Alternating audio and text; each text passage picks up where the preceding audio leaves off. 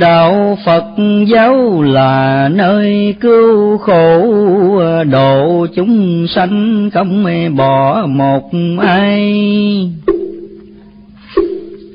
Lòng yêu thương khắp nhân loại, không hề muốn thấy một ai khổ trần. Đường chân chánh trên hơn tất cả, nẻo nhiễm màu chẳng có chi bì. Muốn người rõ tâm từ bi, cho nên Phật bảo con đi khuyên đời đem thanh danh. Dùng lời nhiễm nhạc khách thường trần bất đắc chân ngôn. Riêng con tâm đạo thương tồn, với người cũng ráng gọi hồn nhớ tu. Kỳ quy nhất dễ đâu kiếm được, khuyên trẻ nên trao chuốt tinh thần. Chừng nào định quốc an dân, người thương người thấy thương thân mới rồi. Con ơi nếu còn người giống bồn, riêng lợi danh riêng sống cá nhân. Vẫn còn có cuộc tranh phân, ấy là vốn tánh phàm trần xưa nay.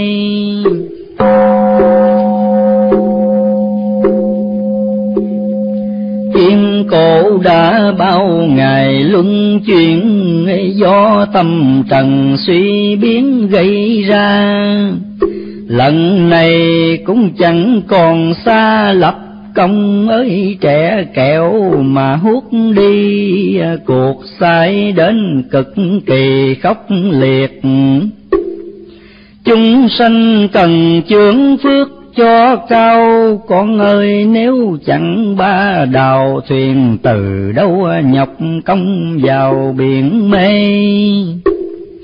Chớ rời khách hãy kề bên khách, rước nhân gian Nam Bắc kẻo chìm. Dù sao cũng chớ ngồi im, nếu còn có kẻ đắm chìm sông mê. Không riêng để mình kề sen bao, muốn cho ai cùng đáo Tây phương. Lánh đi cuộc tạm trần dương, cùng nhau hiệp lực mở đường dài lâu.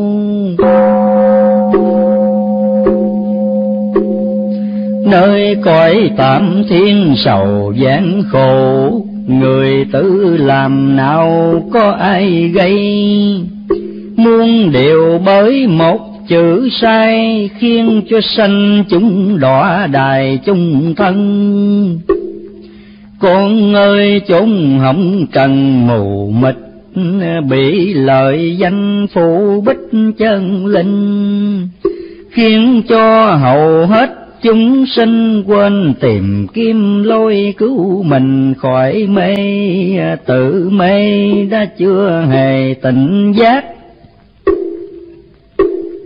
còn làm khốn dẫn dắt người mê. Đường mê thêm nổi dọc, về gây thành cái thứ bệnh mê lưu truyền.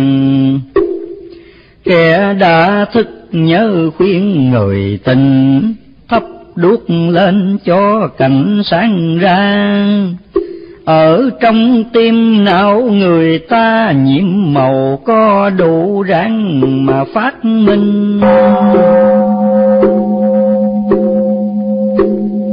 Chớ để đến thủi sình mất xác, lỗi công sanh phi mất một đời.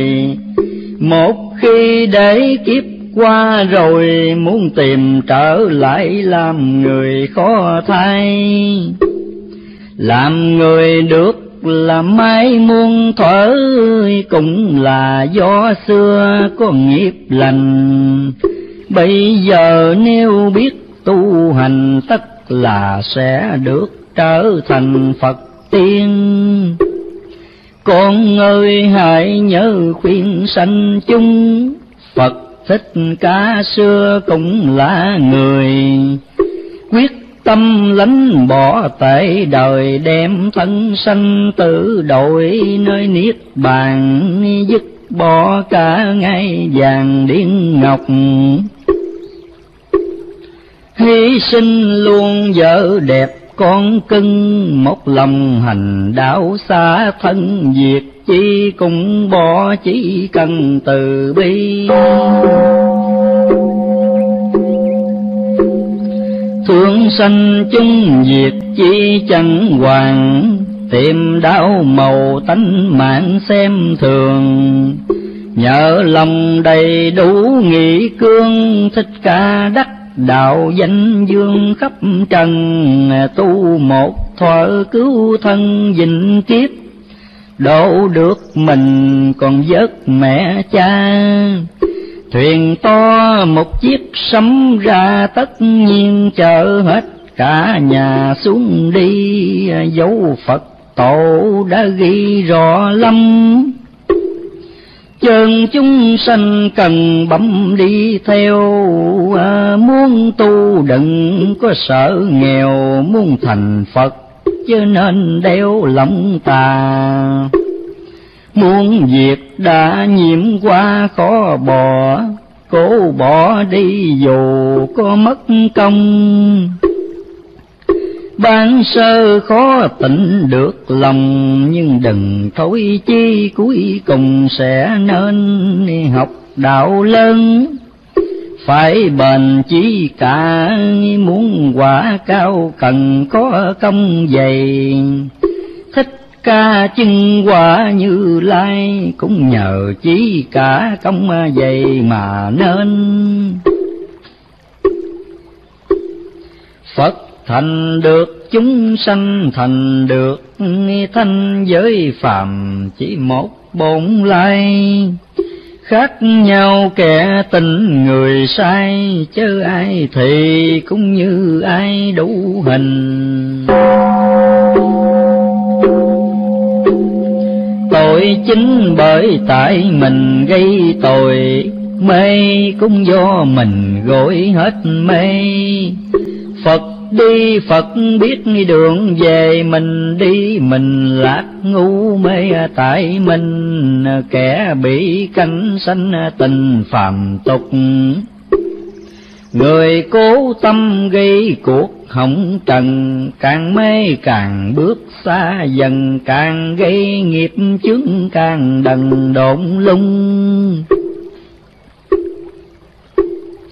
Biết ác mộng phải bừng tỉnh dậy, thấy lầm đường thì chạy mau ra. Nếu tâm còn chút giận và mong sầu, thêm nặng lầm xa càng nhiều.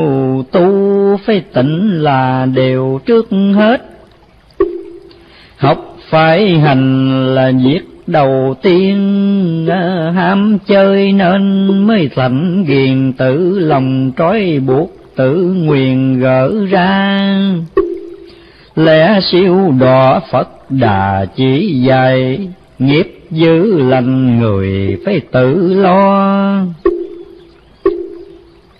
Tự mình ăn mới được no, bắt người khác thế ăn cho thị lâm. Mà thiếu hành phải tự làm lấy hành, chưa biết tu tự tánh lo tu. Chuyện thân từ sâu quá cù, mình tu không được ai tu cho mình.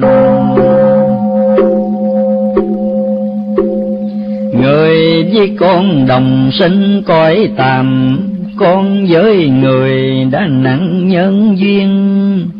Con thiền ráng độ người thiền, bỏ người đi xuống mình lên sao đành. Học Phật phải rộng tình tế độ, nói Pháp cần phá bỏ chấp tâm. Phật riêng tế độ Phật lầm, Pháp còn có sự chấp tâm Pháp tà. Mẹ nuôi con xót xa chẳng nề, Phật độ người đâu kể công lao, hai tâm hồn rất giống nhau, mẹ giàu tình cảm, Phật giàu tình thương. Tình yêu con đem đi yêu chúng, tâm lo tư để dụng lo công. Tất nhiên cùng Phật một lòng, tội không thể có mê không thể còn. Mẹ ăn chi cho con ăn nay, Phật thành mong dạng loại đều thành. Lòng nguyện độ tử độ sanh, tình đời đâu sanh kiếp tình từ bi. Mẹ yêu con quản chi đẻ chừa, Phật thương người đâu xa tự sanh. Niết bàn là chốn an lành, lâm phàm độ chúng không đành ngồi yên. Người tưởng Phật muôn thiên có một, Phật nhớ người giờ phút không quên. Khi nghe có tiếng khóc lên thì lòng Phật tử như tên bắn vào. Thời mạt Pháp tà cao hơn chánh, bụi hạ quân ít thánh nhiều phàm. Cho nên nạn ít bao hàm, mắt từ bi thấy đâu ca mấy ngồi nhìn.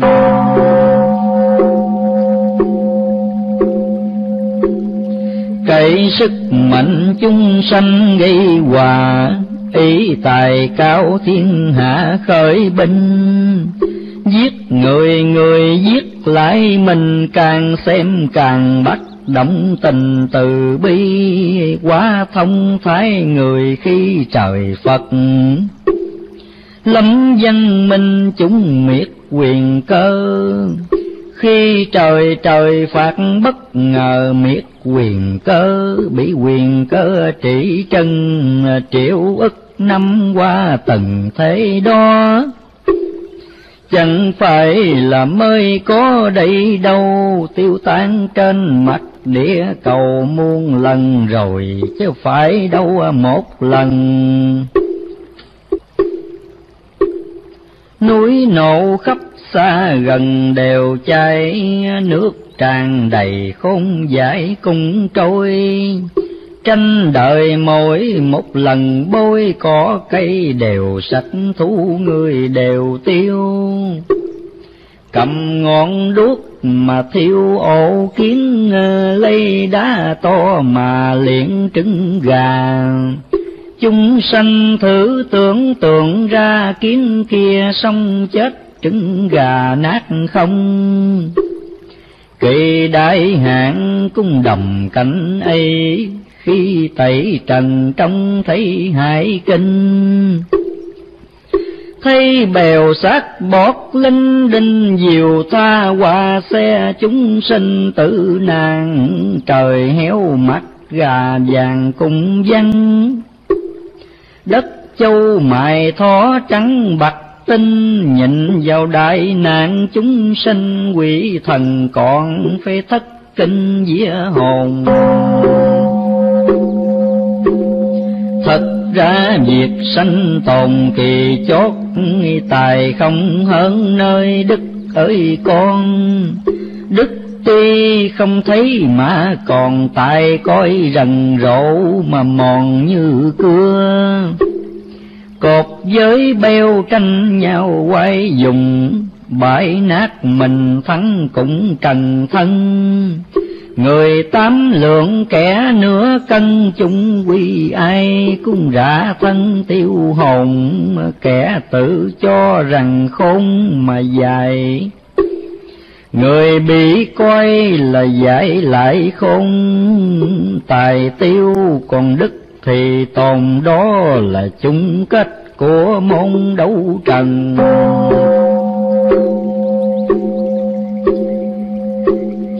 Cuộc thắng bại phải cân nhắc kỳ, nếu tồn vong cần nghĩ suy rành. Phải mau bỏ giữ dễ lành, dù không tôn giáo cũng hành thiện lương. lành chẳng khác bờm trương thuận gió, dự như là cháu nhỏ trong xe. Tu hành giết cả ráng nghe, đời này hung dữ chỉ là giết thân. Con ơi mắt người xưng tài sức, phần con nên chủ đức là hơn. Đức sau trước cũng vì nhân, tại thường trước đức sau thân là nhiều. Tài không đức chỉ chịu khổ hòa, đức không tài chỉ gá tai ương. Tài thêm có đức đồng tương, khác nào rồng được mây dương lấy mình. Có tôn giáo phải gìn chánh đạo, không thần quyền cũng tạo hiếu trung. Ở ăn đạo nghĩa bất tùng, khác nào cá nọ mà chung vô lờ. Mỗi việc ác mỗi tờ giấy nợ, thân nay chưa thì đợi thân sau. Dài bao thì trả cũng bao, xưa nay nhân quả luật nào nể ai. Thời mạt pháp trả dài rất trong, kỳ hạ quân chết sống lẻ thai. Đời xưa trả bao thị chày, đời nay trả bao một giây nhãn tiền. Tiên qua bước quần nguyên trần tục, thánh lộn đường giây phút phàm phu. Tu hay là chẳng có tu, bề ngoài không kể chi tu tâm hồn. Tâm giác được phàm nhân qua thanh, tánh mê còn tiên dính hồng trần. Thân trầm tự xử lấy thân, lấy câu nhân quả định phân khỏi lầm. Tự xét mình khởi tâm thiện ác, tự xét mình tạo tác hung hiền, khỏi cần hỏi ý thần tiên. Tự mình cũng biết nghiệp duyên thế nào, ăn chanh muốn ngọt ngào không được. Làm dữ mong có phước khó thay, một cùng với một là hai, chồng chi hưởng nấy xưa nay không lầm. Con thương chung khóc thầm đòi bữa, Phật nhìn đời bắt ứa lòng vàng. 10 người hết 9 người gian, ngoài đời đã chán còn loan trong chùa. Đạo đức chỉ là khua ngoài miệng, tu hành không một chuyện trong lòng. Kể kinh học nói cho thông, khác nào con két nhái ông chủ nhà. Nói thông thai kể ra sao hết, làm trái ngang chẳng việc nào xong.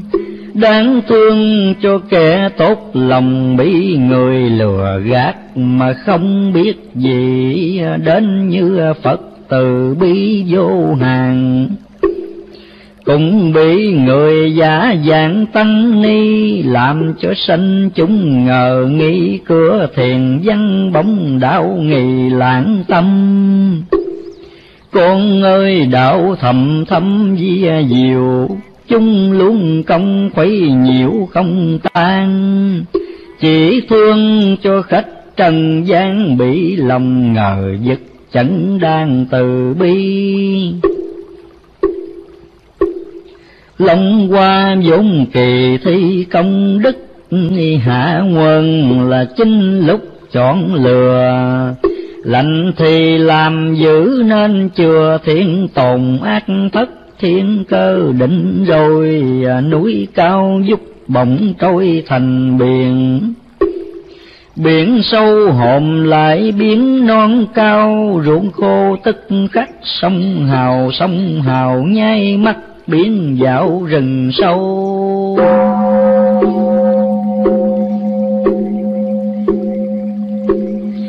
cuộc thay đổi lời đâu nói càng, cơ nhiệm màu biết dặn sao cùng. Từ bi với kẻ hiếu trung, an tâm nhờ Phật hộ tùng, ngày đêm giữ ráng bỏ chứ thêm việc dữ. Lành nên làm thêm sự hiền lành, tồn sanh sẽ được trường sanh thượng nguồn, trở lại thái bình an vui. Con ơi khi thấm mùi đạo hành, như rồng kia thêm cánh nhẹ bay. Đời thay mình chẳng hề thay, cùng chân Bồ Tát Như Lai động thiên, này mau thành bởi lành duyên kiếp trước. Sớm nên do chướng phước hiện nay, cô công lượm lặt một ngày, được nhiều hơn cả bỏ hoài suốt năm. Trước không biết sao tầm sẽ rõ, xưa chẳng tu nay ngộ thì thành. Giữ xưa nhưng hiện nay lành, lành con chứ giữ tan tành còn chi. Xưa lành nhưng nay thì làm giữ, giữ còn ra lành sự đâu còn. Khác nào nhà mới sơn son, châm dầu đốt rủi chỉ còn đống than. Lành ráng làm lành toàn chung thì, giữ chớ theo giữ chỉ cũng đường. Giữ lành vốn ở tâm dương, chủ tâm chớ để vào đường ngục môn. Hồn chủ xác lạ tồn tại mày, xác chủ hồn là hoại diệt luôn. Chiều theo sở dục ngông cuồng, chỉ mau hủy kiếp vô thường ích chi.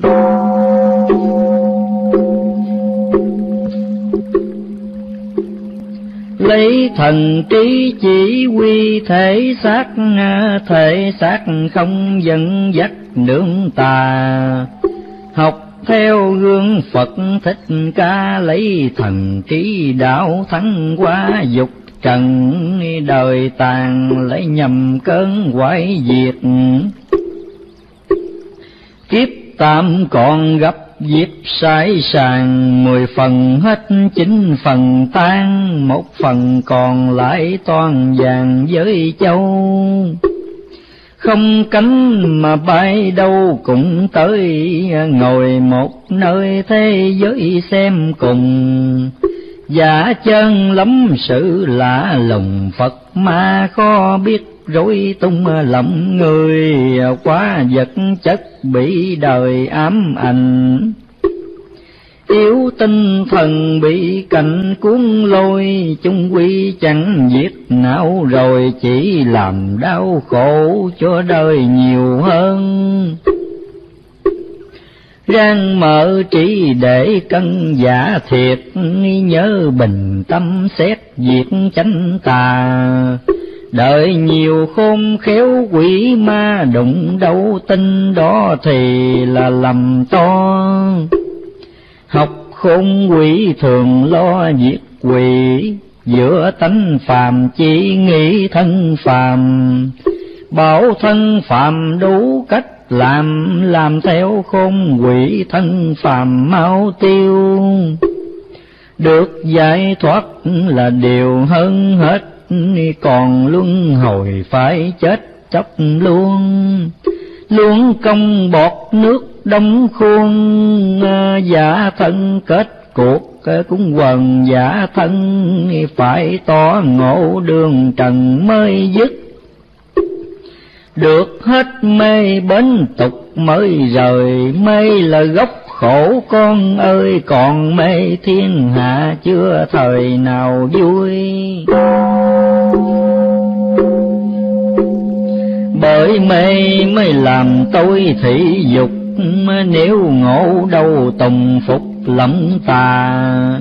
Dục tà đều tại người ta, dục là thông khổ, tà là trầm luân. Dục thường vì xác thân khởi xương. Tà thường vì vọng tưởng gây ra, cả hai đều thứ mắt lọa lợi gần, thì thấy hại xa không lường. Gần dứt thở trên giường chưa biết, bảo vợ con nối tiếp đường lầm. Vì tình mà thọ cảm tâm vợ con, rồi cũng lụi lầm theo luôn. Nghiệp cha mới vừa buông con bắt hết cháu, rồi lại chắc nối truyền. Cứ như thế đó lưu liên, gây nên một khối thảm viên nhiễu đời. Cha mẹ chết con rơi nước mắt, con chết thì cháu chắc khóc ròng. Vợ con chan chứa vì chồng, chồng vì vợ đôi dòng lệ rơi. Nước mắt ấy từ đời vô thị, bốn biển to đem ví không bằng. Sanh ly tử biệt vô ngần, dĩ oan đáng sợ nợ trần đáng ghê. Vạn sự bởi ma mê giận lôi, trăm việc do quỷ tối cầm đầu. Giác xong mê nọ còn đâu ngộ, rồi tôi ấy bị thâu mất liền. Trong tâm khởi dữ hiền phải biết, lấy trí phân hư thiệt cho rành. Nếu đều tà niệm còn sanh, tự mình trần trị tạo thanh lòng minh. Hành đạo phải tự tin đầy đủ, tham thiền cần tự chủ hoàn toàn. Giống trận vừa mới thoáng ngang, trận ngay chớ để lan tràn trong tâm. Chừng nào cánh hết làm tâm loạn, khi ấy tâm đã đoạn cánh trần.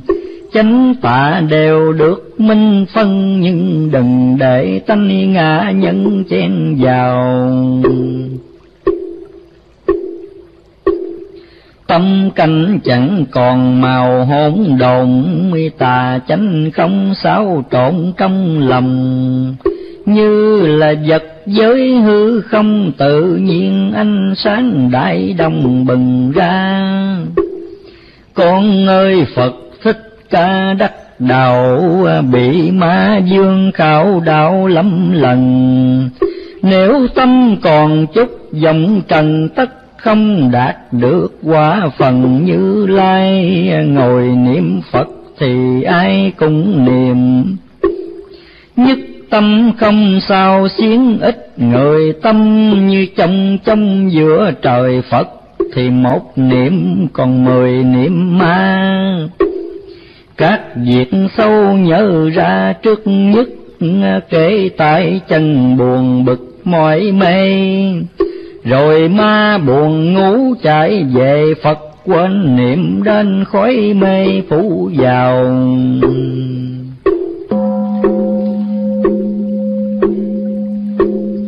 Không cần hỏi ông nào cũng biết, niệm thế bao giờ Phật chứng cho. Khác nào nồi gạo mới do bắt lên nhắc xuống, bao giờ chính cơm. Mục đích việc sớm hôm niệm Phật, là để cho chấm dứt niệm tà. Chỉ còn một niệm Di Đà, để nhờ Phật rước sang qua liên đài.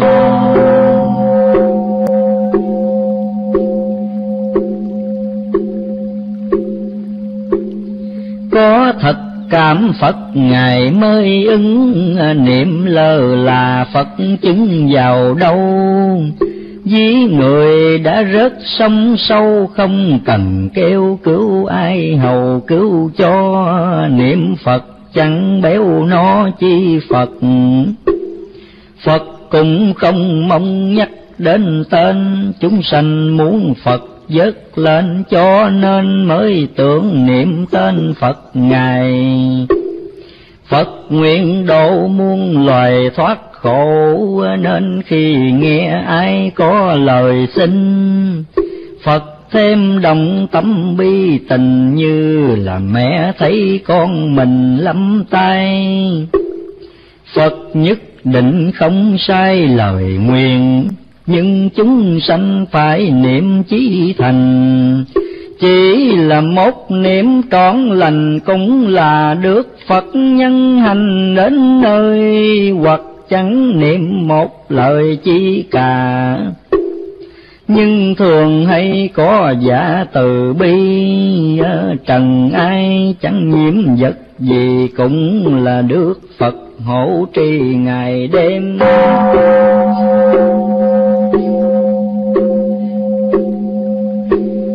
Người tự độ cầu thêm Phật độ, như nước xuôi lại gió thuận chiều.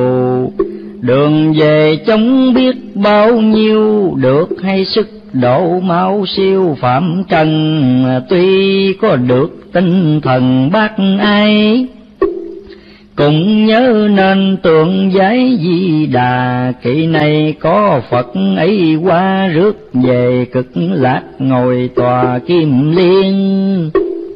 Cõi ấy chẳng não phiền đau khổ, tuổi sống lâu vô số vô biên. Muốn chi thì được có liền, thân người nào cũng bằng sen hóa thành. Cõi ấy vốn trọn lành trọn tốt, cõi ấy không ai chết ai già. Thường ngày của Đức Di Đà dụng thần thông hóa hiện ra muôn hình, người nào cũng quanh mình đều sang. Ai cũng đều viên mãn thần thông, đường xa muôn dặm Tây Đông, nhưng đi chỉ mất độ trong phút giờ. Người cõi ấy thường trưa mỗi bữa, đi cúng dường Phật ở khắp nơi.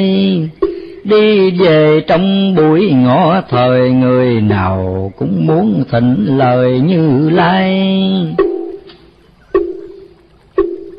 Nên ai cũng đồng vai Bồ Tát, không người nào xa lạc phàm phu.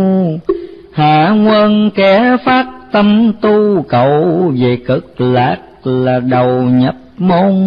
Cõi ấy vốn người nhân thiện cả, ai muốn sang phải dạ lương hiền. Cõi sen người phải như sen, gần bùn mà chẳng ô quen mùi bùn.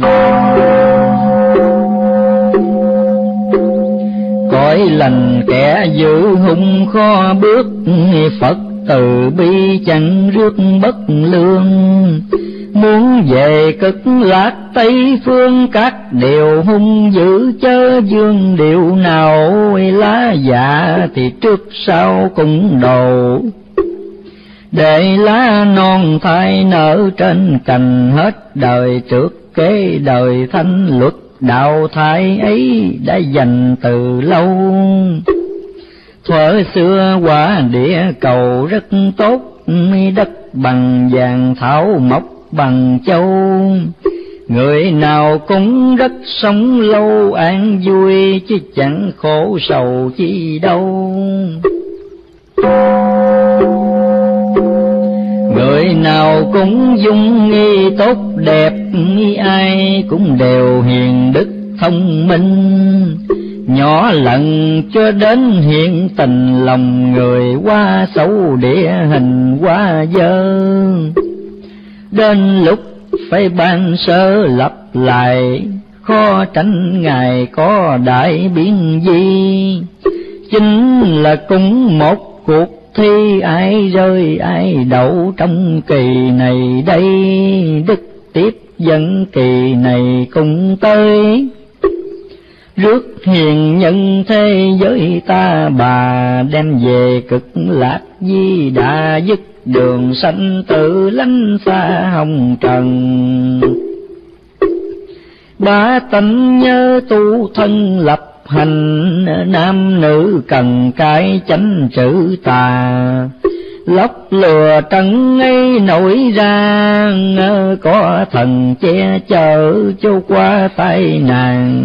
Thiếu đạo đức sắc gan cũng chạy, thất hiền lành bới cãi không trôi.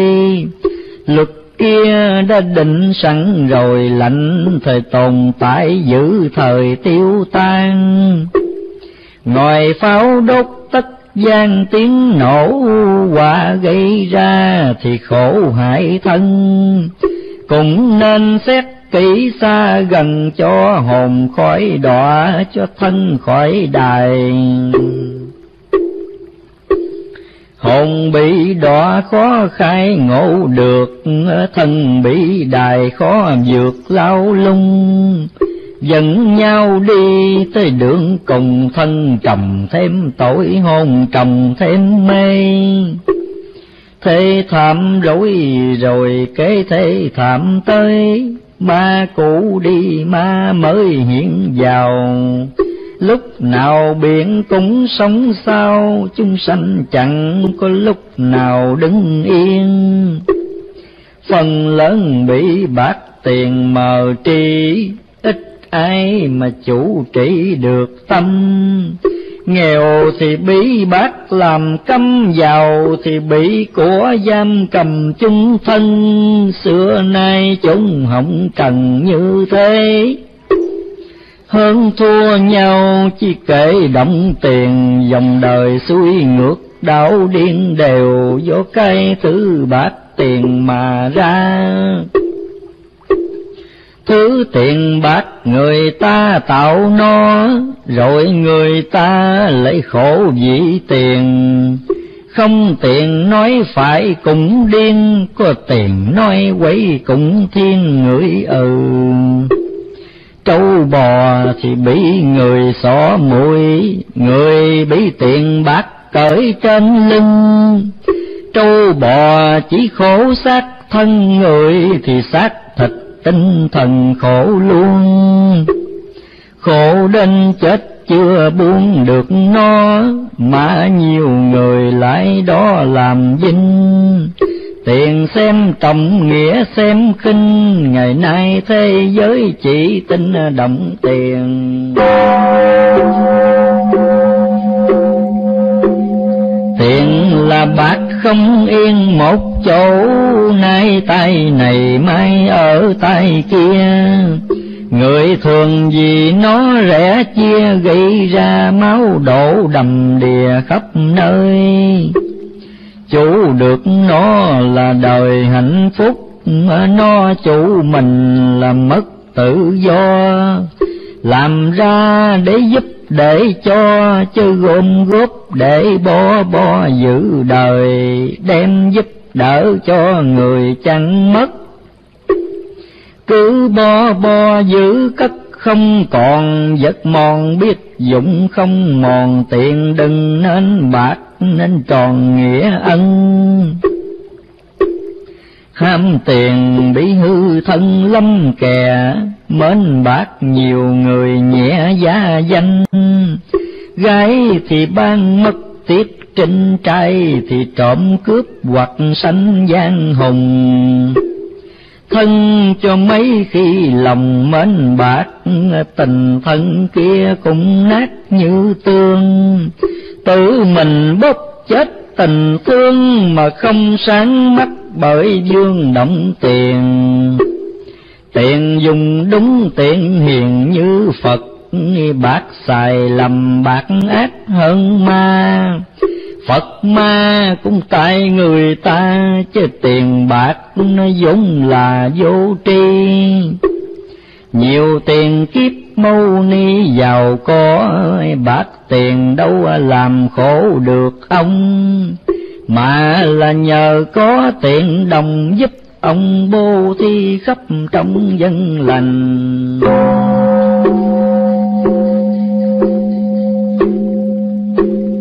Đó là một trong ngàn công đức, Phật Thích Ca chưa chất từ xưa.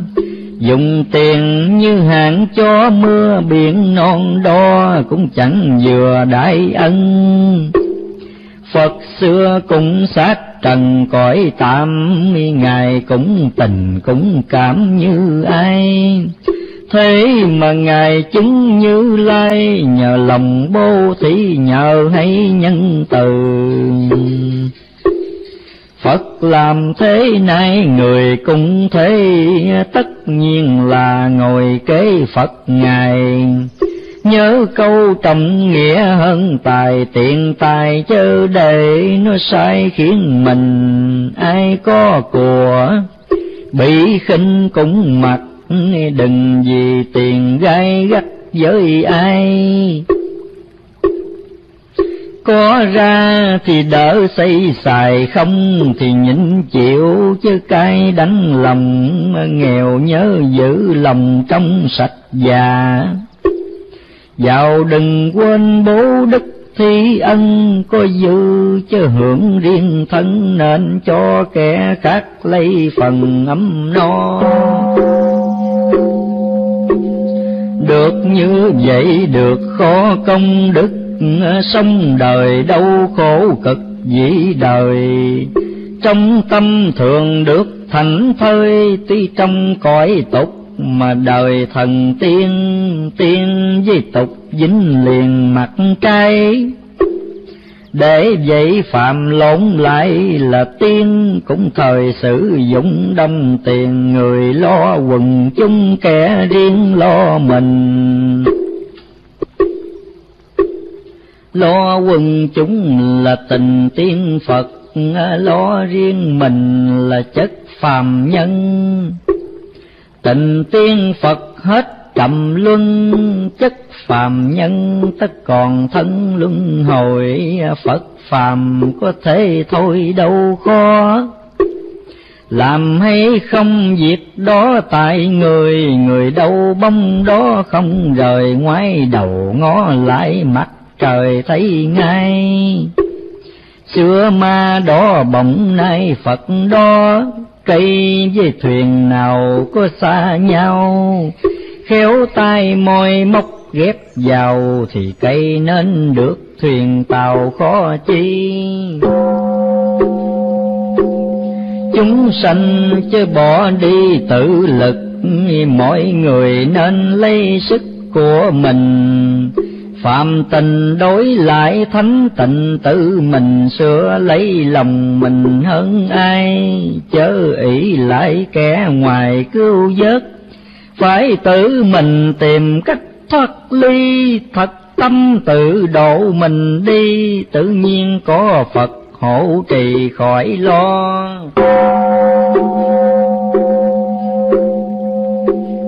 Không tự độ muốn cho Phật độ, khác nào như đất bỏ không trồng. Ví dụ mưa xuống ngập đồng, trái bông cùng chứ có hồng xanh ra. Biết tự trị tất là tự độ, làm lành còn giữ bỏ không làm. Dù cho lòng rất muốn ham, nếu là việc quay cùng cam nhịn chừa. Muốn thì cứ làm bừa không xét, trong 10 điều hồng bét 9 điều. Muốn điều lành chẳng bấy nhiêu, muốn điều hung dữ lại nhiều gấp 10. Cho nên mỗi một lời muốn nói, hoặc trước khi muốn khởi việc làm, phải cần hỏi lại lương tâm xét, coi việc có lỗi lầm hay không. Gặp việc khó thấy lòng bối rối, riêng mình không hiểu nổi giá chân. Nên tìm hỏi bậc hiền nhân, chớ nên nhắm mắt đưa chân đi càng. Lỗi với người khó toán chuộc tội, lỗi với mình sửa cải dễ đâu.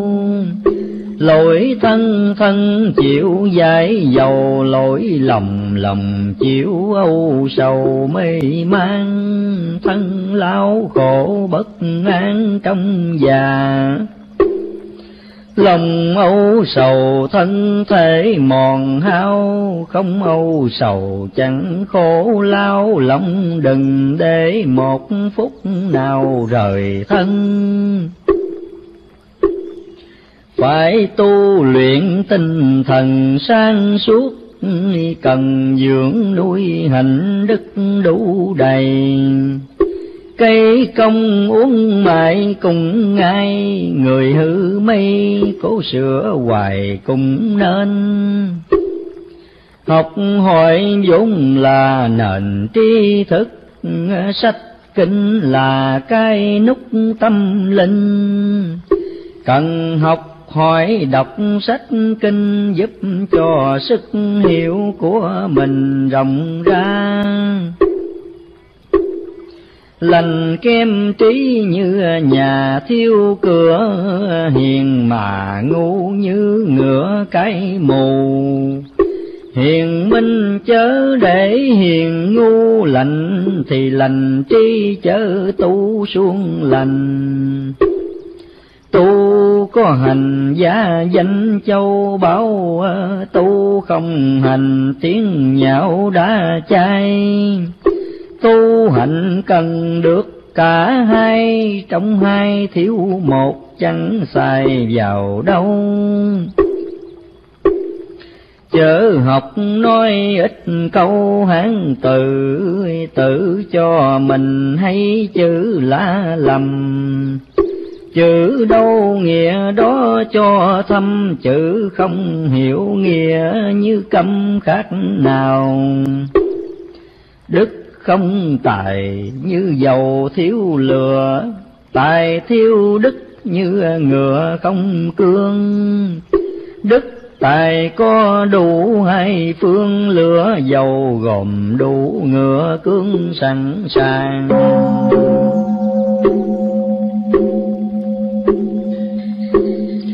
Đạo có hạnh mới rằng học đạo, tu không hiền ai bảo là tu. Cửa thiền nay quá mờ lưu, do người giả đạo dối tu phần nhiều. Đạo không hành là tiêu diệt đạo, tu làm hung là đạo ngược tu. Mù còn có thể hết mù, tội lường gạt Phật dễ dầu gì tiêu. Tội vô ý còn nhiều chỗ thứ, tội cố tình luật xử không tha. Nếu tu không được thì ra, chớ mưu lấy đạo làm nhà buôn dân. Tạo ngu dại hướng phần ngu dại, làm ác gian lành cái ác gian. Chạy trời sao khỏi nắng chán, hại người mù tất phải mang kiếp mù. Thù người bị người thù khó trốn, tổn hại người người tổn hại mình. Nhân nào quả nấy công minh, người trong hạ giới chớ khinh lưỡi trời. Con ơi Phật lập lời nói trước, đời hạ nguồn vô phước thì nhiều. Nghiệp mê không những khó tiêu, quả sầu trái lại dễ chiếu vào mình. Việc trả bao rất nhanh khó tường, sớm gây thì chiều hưởng không lâu. Thần minh tuy chẳng thấy đâu, nhưng mà mọi việc đều tâu ngọc hoàng. Tội đền tội bát vàng khó chuộc, phước thì là gặp phước khỏi lo. Công bằng ngọc đế cần cho, mãi lòng không lọt chớ lo sai lầm.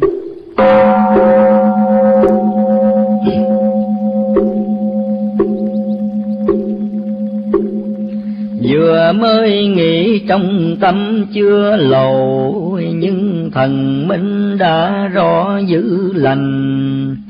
Sức thần hiểu biết rất nhanh, phàm gian chớ có vọng sanh điệu ta. Điều tà mặc dù là chỉ nghĩ, song cũng làm tâm trí lu mờ, khởi ra ý xấu ban sơ, diệt liền chớ để dây dưa lâu ngày.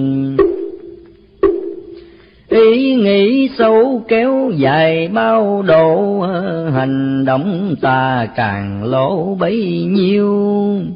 Hiểu rồi cương quyết trừ tiêu, chớ nên tha thứ nuông chiều vọng tâm. Vọng tâm nếu chẳng làm yên lặng, ví dụ ngồi bên cạnh Phật Đà, cũng không hề được thấy ra, bị tâm vọng nó làm lòa mắt đi.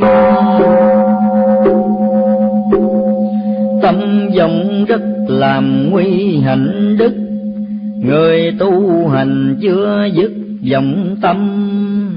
Như ôm rắn độc mà nằm thân kia, không biết quả lâm lúc nào. Tâm vọng dứt mới vào cõi Phật, vọng tâm còn khó nhập niết bàn. Vọng tâm là gốc mê mang chúng sanh, vì đó sáu đàn chuyển luân. Lúc niệm Phật tâm thần sao xiên, khi tham thiền lười biếng mỏi mê.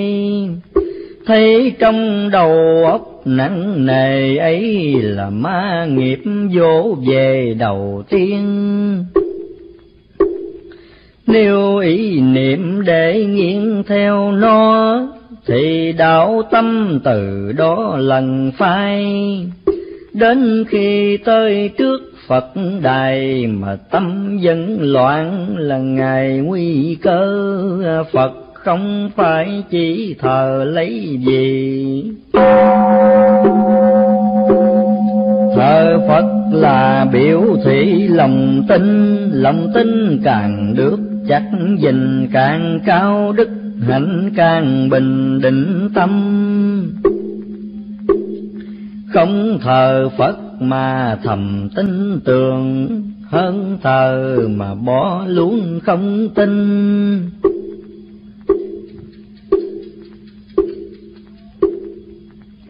Có tin mới biết sửa mình, không tin đâu bỏ hành trình xấu xa. Tin là mẹ đẻ ra ngôi Phật, tin là thuyền cứu vớt chúng sanh. Có tin thì mới có thành, thiếu lòng tin tưởng tu hành sao nên.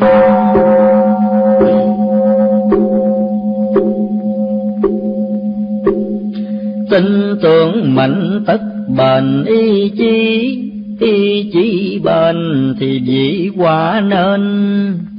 Không tin thì chỉ không bền chí sẽ không nên đạo màu. Biết càng khó càng sâu tin tưởng, tin tưởng sâu thì chướng ngại tiêu. Tin là thứ phép cao siêu, sẽ làm như ý sẽ tiêu ma tà. Tin tưởng Phật thì là gặp Phật, tin tưởng ma thì gặp quỷ ma. Chữ tình đôi với người ta rất nên quan trọng, lựa mà tin theo. Tin tưởng vốn là điều cần thiết, nhưng phải nên suy xét kỹ càng. Chánh đường khi thấy rõ ràng, chừng ni sẽ đắc lòng vàng tin theo. Tin dễ giải thường gieo ân hận, Tin bướng càng lầm lẫn phẫn nhiều, không tin thì đạo không siêu. Dễ tin quá cũng chẳng tiêu nghiệp trần, dễ tin tất tâm thần dễ động. Dễ động tâm dễ mong sự trần dắt được tâm thần, khác nào như bị thọt chân vào còng. Sức tự chủ đã không còn nữa, quyền hành do sao đứa giặc trần. Tha hồ thỏa mãn nhục thân tâm hồn, cứ thế mê dần đi thôi. Mạng sống chỉ là mồi thí dục, tâm hồn thì lệ thuộc xác thân. Lái quay ở giữa ngục trần, lúc nào cũng sợ tử thần đến kêu. Giàu cũng sợ mà nghèo cũng sợ, chủ cũng lo mà tớ cũng lo. Những người chức trọng giàu to, vấn đề chết chóc sợ lo hơn nghèo.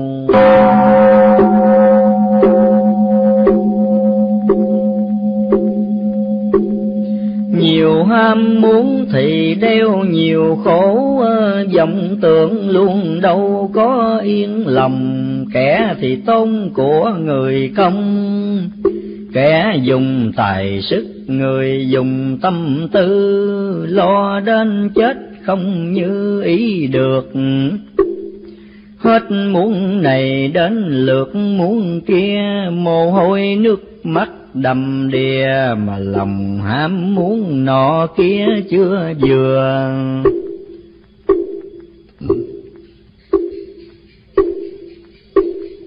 Kẻ được sớm thì chưa lại chết, người chiều nên bỗng mất sớm đi. Lúc còn trẻ lại ngu si, chừng thông minh được là khi đã già.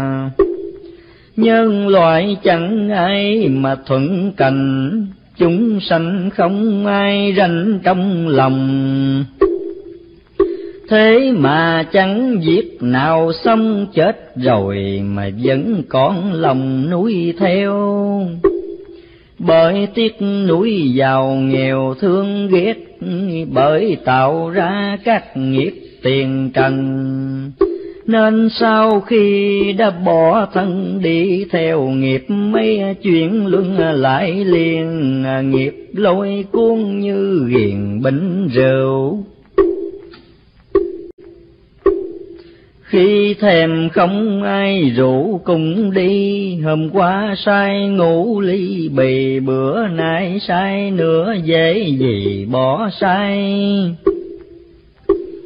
Nghiệp thế phải đầu thai cõi thế, mến trần thì sanh đẻ nơi trần. Quả sanh vì bởi có nhân, nếu nhân không có quả sanh bao giờ. Trước cũng bởi vì nhớ bận thế, nay mới rơi trong bể hỏng trần hiện thời. Nếu chẳng tu thân sau này, khó tránh khỏi phần đầu thai.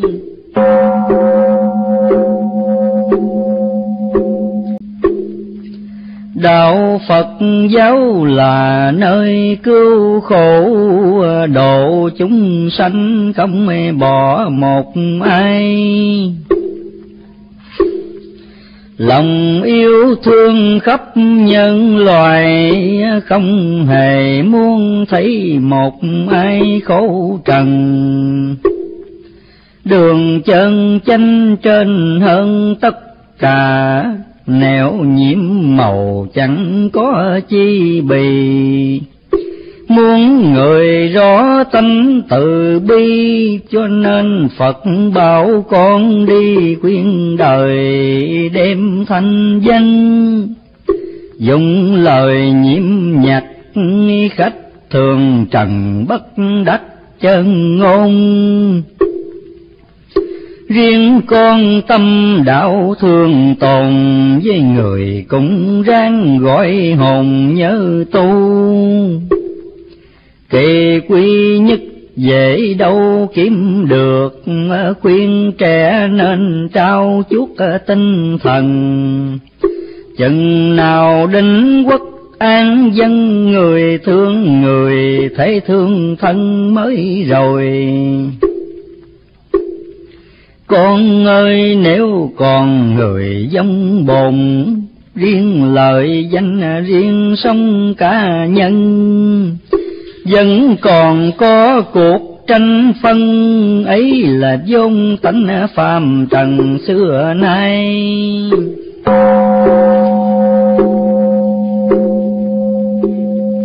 Thiên cổ đã bao ngày luân chuyển, do tâm trần suy biến gây ra. Lần này cũng chẳng còn xa lập công, ơi trẻ kẹo mà hút đi. Cuộc sai đến cực kỳ khốc liệt, chúng sanh cần chướng phước cho cao. Con ơi nếu chẳng ba đào, thuyền từ đâu nhọc công vào biển mê. Chớ rời khách hãy kề bên khách, rước nhân gian Nam Bắc kẻo chìm. Dù sao cũng chớ ngồi im, nếu còn có kẻ đắm chìm sông mê. Không riêng để mình cày sen bao, muốn cho ai cùng đáo Tây phương. Lánh đi cuộc tạm trần dương, cùng nhau hiệp lực mở đường dài lâu.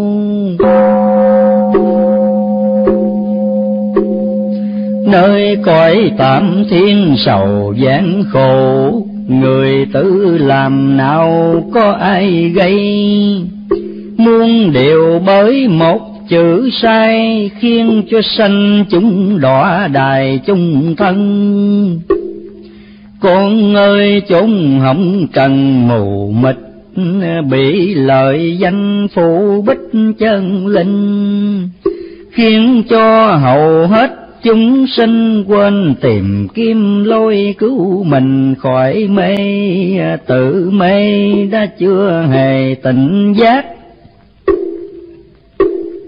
còn làm khốn dẫn dắt người mê. Đường mê thêm nổi dọc về gây thành cái thứ bệnh mê lưu truyền. Kẻ đã thức nhớ khuyên người tình, thắp đuốc lên cho cảnh sáng ra. Ở trong tim não người ta nhiễm màu, có đủ ráng mà phát minh.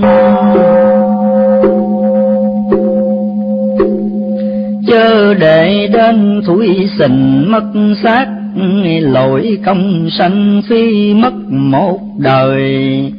Một khi để kiếp qua rồi, muốn tìm trở lại làm người khó thay. Làm người được làm mai muôn thuở, cũng là do xưa có nghiệp lành. Bây giờ nếu biết tu hành, tất là sẽ được trở thành Phật tiên. Con ơi hãy nhớ khuyên sanh chúng, Phật Thích Ca xưa cũng là người. Quyết tâm lánh bỏ tệ đời, đem thân sanh tử đổi nơi niết bàn. Dứt bỏ cả ngai vàng điên ngọc, hy sinh luôn vợ đẹp con cưng. Một lòng hành đạo xa thân diệt, chi cũng bỏ chỉ cần từ bi. Thương sanh chung diệt chi chẳng hoàng, tìm đau màu tánh mạng xem thường. Nhờ lòng đầy đủ nghị cương, Thích Ca đắc đạo danh dương khắp trần, tu một thuở cứu thân vĩnh kiếp, độ được mình còn vớt mẹ cha. Thuyền to một chiếc sấm ra, tất nhiên chở hết cả nhà xuống đi, dấu Phật tổ đã ghi rõ lắm. Chơn chúng sanh cần bấm đi theo, muốn tu đừng có sợ nghèo, muốn thành Phật chứ nên đeo lòng tà. Muốn việc đã nhiễm qua khó bỏ, cố bỏ đi dù có mất công. Ban sơ khó tịnh được lòng, nhưng đừng thối chi cuối cùng sẽ nên học đạo lớn. Phải bền chí cả, muốn quả cao cần có công dày. Thích Ca chứng quả Như Lai, cũng nhờ chí cả công dày mà nên. Phật thành được, chúng sanh thành được, thanh giới phàm chỉ một bổn lai. Khác nhau kẻ tình người sai, chớ ai thì cũng như ai đủ hình. Tội chính bởi tại mình gây tội, mê cũng do mình gội hết mê. Phật đi Phật biết đường về, mình đi mình lạc ngu mê tại mình. Kẻ bị canh sanh tình phàm tục, người cố tâm gây cuộc hỏng trần. Càng mê càng bước xa dần, càng gây nghiệp chướng càng đần độn lung. Biết ác mộng phải bừng tỉnh dậy, thấy lầm đường thì chạy mau ra. Nếu tâm còn chút giận già, mong sầu thêm nặng lầm xa càng nhiều. Tu phải tịnh là điều trước hết, học phải hành là việc đầu tiên. Ham chơi nên mới thành ghiền tử, lòng trói buộc tự nguyện gỡ ra. Lẽ siêu đọa Phật Đà chỉ dạy, nghiệp dữ lành người phải tự lo. Tự mình ăn mới được no, bắt người khác thế ăn cho thị lâm. Mà thiếu hành phải tự làm lấy hành, chưa biết tu tự tánh lo tu. Chuyện thân từ sâu quá cù, mình tu không được ai tu cho mình. Người với con đồng sinh cõi tạm, con với người đã nặng nhân duyên. Con thiền ráng độ người thiền, bỏ người đi xuống mình lên sao đành. Học Phật phải rộng tình tế độ, nói Pháp cần phá bỏ chấp tâm.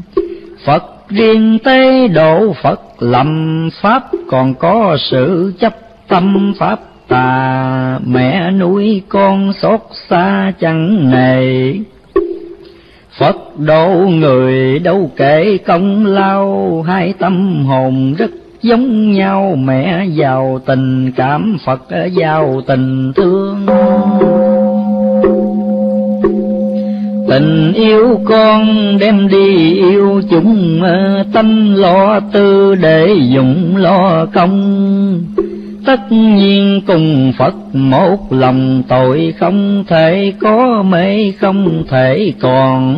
Mẹ ăn chi cho con ăn nấy, Phật thành mong dạng loại đều thành. Lòng nguyện độ tử độ sanh, tình đời đâu sanh kiếp tình từ bi.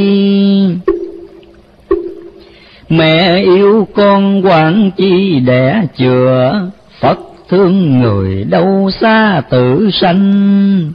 Niết bàn là chốn an lành, lâm phàm độ chúng không đành ngồi yên. Người tưởng Phật muôn thiên có một, Phật nhớ người giờ phút không quên.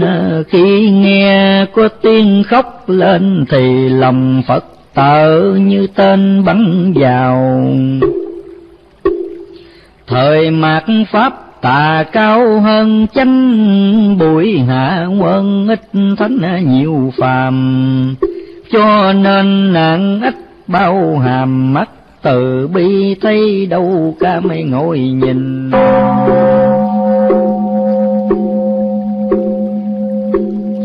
Cậy sức mạnh chúng sanh gây hòa, ý tài cao thiên hạ khởi binh. Giết người người giết lại mình, càng xem càng bắt động tình từ bi. Quá thông thái người khi trời Phật, lâm danh minh chúng miệt quyền cơ.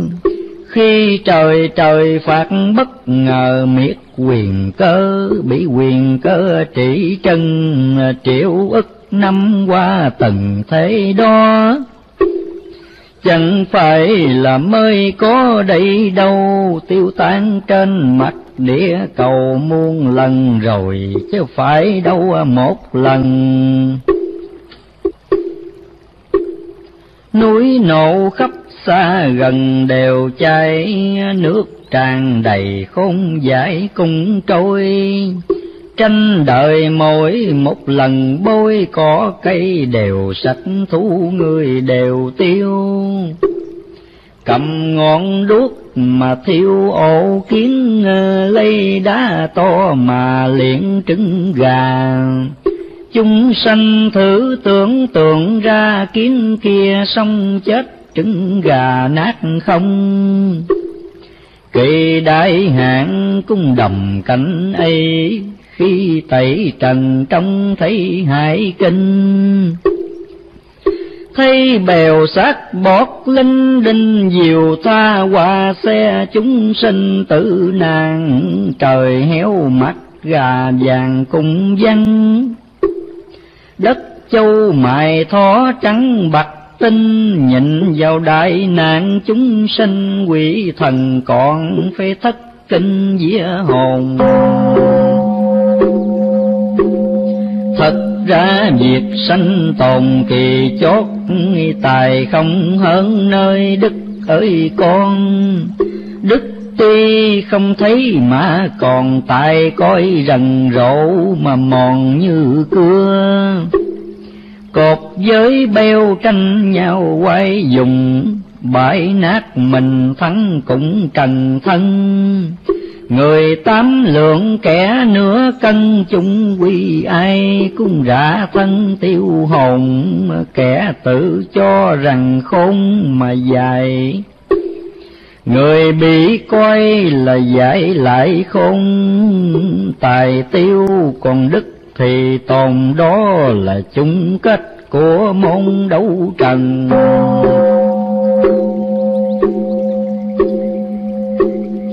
Cuộc thắng bại phải cân nhắc kỳ, nếu tồn vong cần nghĩ suy rành. Phải mau bỏ giữ dễ lành, dù không tôn giáo cũng hành thiện lương. Lành chẳng khác bồm trương thuận gió, dự như là cháu nhỏ trong xe. Tu hành giết cả ráng nghe, đời này hung dữ chỉ là giết thân. Con ơi mắt người xưng tài sức, phần con nên chủ đức là hơn. Đức sau trước cũng vì nhân, tại thường trước đức sau thân là nhiều. Tài không đức chỉ chịu khổ hòa, đức không tài chỉ gá tai ương. Tài thêm có đức đồng tương, khác nào rồng được mây dương lấy mình. có tôn giáo phải gìn chánh đạo, không thần quyền cũng tạo hiếu trung. Ở ăn đạo nghĩa bất tùng khác nào cá nọ mà chung vô lờ, mỗi việc ác mỗi tờ giấy nợ. Thân nay chưa thì đợi thân sau, dài bao thì trả cũng bao xưa nay, nhân quả luật nào nể ai. Thời mạt pháp trả dài rất trong, kỳ hạ quân chết sống lẻ thai. Đời xưa trả bao thị chày, đời nay trả bao một giây nhãn tiền. Tiên qua bước quần nguyên trần tục, thánh lộn đường giây phút phàm phu. Tu hay là chẳng có tu, bề ngoài không kể chi tu tâm hồn. Tâm giác được phàm nhân qua thanh, tánh mê còn tiên dính hồng trần. Thân trầm tự xử lấy thân, lấy câu nhân quả định phân khỏi lầm. Tự xét mình khởi tâm thiện ác, tự xét mình tạo tác hung hiền, khỏi cần hỏi ý thần tiên. Tự mình cũng biết nghiệp duyên thế nào, ăn chanh muốn ngọt ngào không được. Làm dữ mong có phước khó thay, một cùng với một là hai, chồng chi hưởng nấy xưa nay không lầm. Con thương chung khóc thầm đòi bữa, Phật nhìn đời bắt ứa lòng vàng. 10 người hết 9 người gian, ngoài đời đã chán còn loan trong chùa. Đạo đức chỉ là khua ngoài miệng, tu hành không một chuyện trong lòng. Kể kinh học nói cho thông, khác nào con két nhái ông chủ nhà. Nói thông thai kể ra sao hết, làm trái ngang chẳng việc nào xong. Đáng thương cho kẻ tốt lòng bị người lừa gạt, mà không biết gì đến như Phật từ bi vô hạn. Cũng bị người giả dạng tăng ni, làm cho sanh chúng ngờ nghi. Cửa thiền văn bóng đạo nghi lãng tâm. Con ơi đạo thầm thâm vi diệu, chúng luôn công khuấy nhiễu không tan. Chỉ thương cho khách trần gian, bị lòng ngờ vực chẳng đang từ bi. Long qua vốn kỳ thi công đức, hạ quân là chính lúc chọn lừa. Lành thì làm dữ nên chừa, thiên tồn ác thất thiên cơ định rồi. Núi cao vút bỗng trôi thành biển, biển sâu hồn lại biến non cao. Ruộng khô tức khắc sông hào nhai mắt, biến dạo rừng sâu.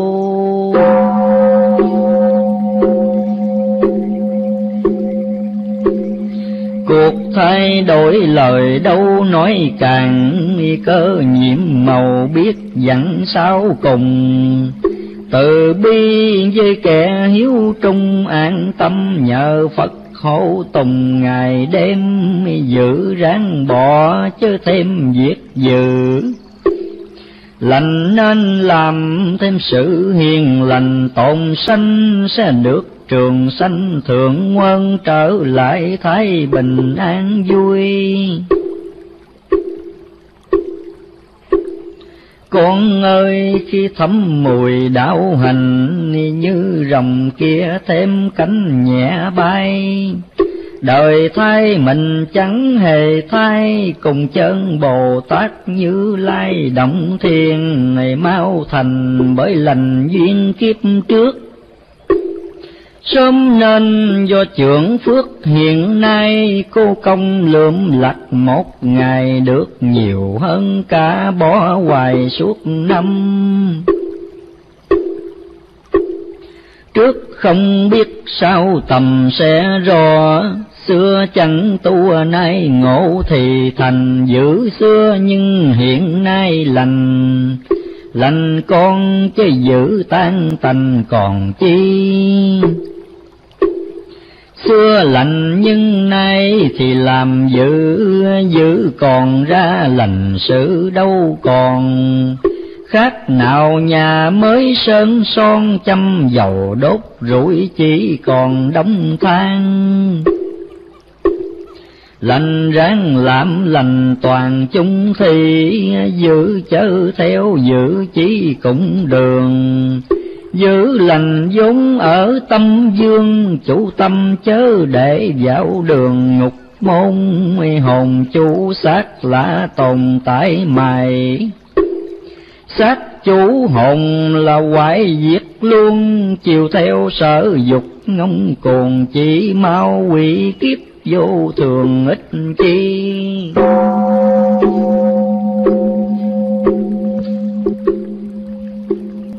Lấy thần trí chỉ huy thể xác không dẫn dắt nương tà. Học theo gương Phật Thích Ca, lấy thần trí đạo thắng qua dục trần. Đời tàn lấy nhầm cơn hoại diệt, kiếp tạm còn gặp dịp sai sàng. 10 phần hết 9 phần tan, 1 phần còn lại toàn vàng với châu. Không cánh mà bay đâu cũng tới, ngồi một nơi thế giới xem cùng. Giả chân lắm sự lạ lùng, Phật ma khó biết rối tung lòng người. Quá vật chất bị đời ám ảnh, yếu tinh thần bị cảnh cuốn lôi. Chung quy chẳng giết não rồi, chỉ làm đau khổ cho đời nhiều hơn. Ráng mở trí để cân giả thiệt, nhớ bình tâm xét việc chánh tà. Đợi nhiều khôn khéo quỷ ma đụng đâu, tin đó thì là lầm to. Học khôn quỷ thường lo diệt quỷ, giữa tánh phàm chỉ nghĩ thân phàm. Bảo thân phàm đủ cách làm theo khôn quỷ thân phàm mau tiêu. Được giải thoát là điều hơn hết, còn luân hồi phải chết chóc luôn.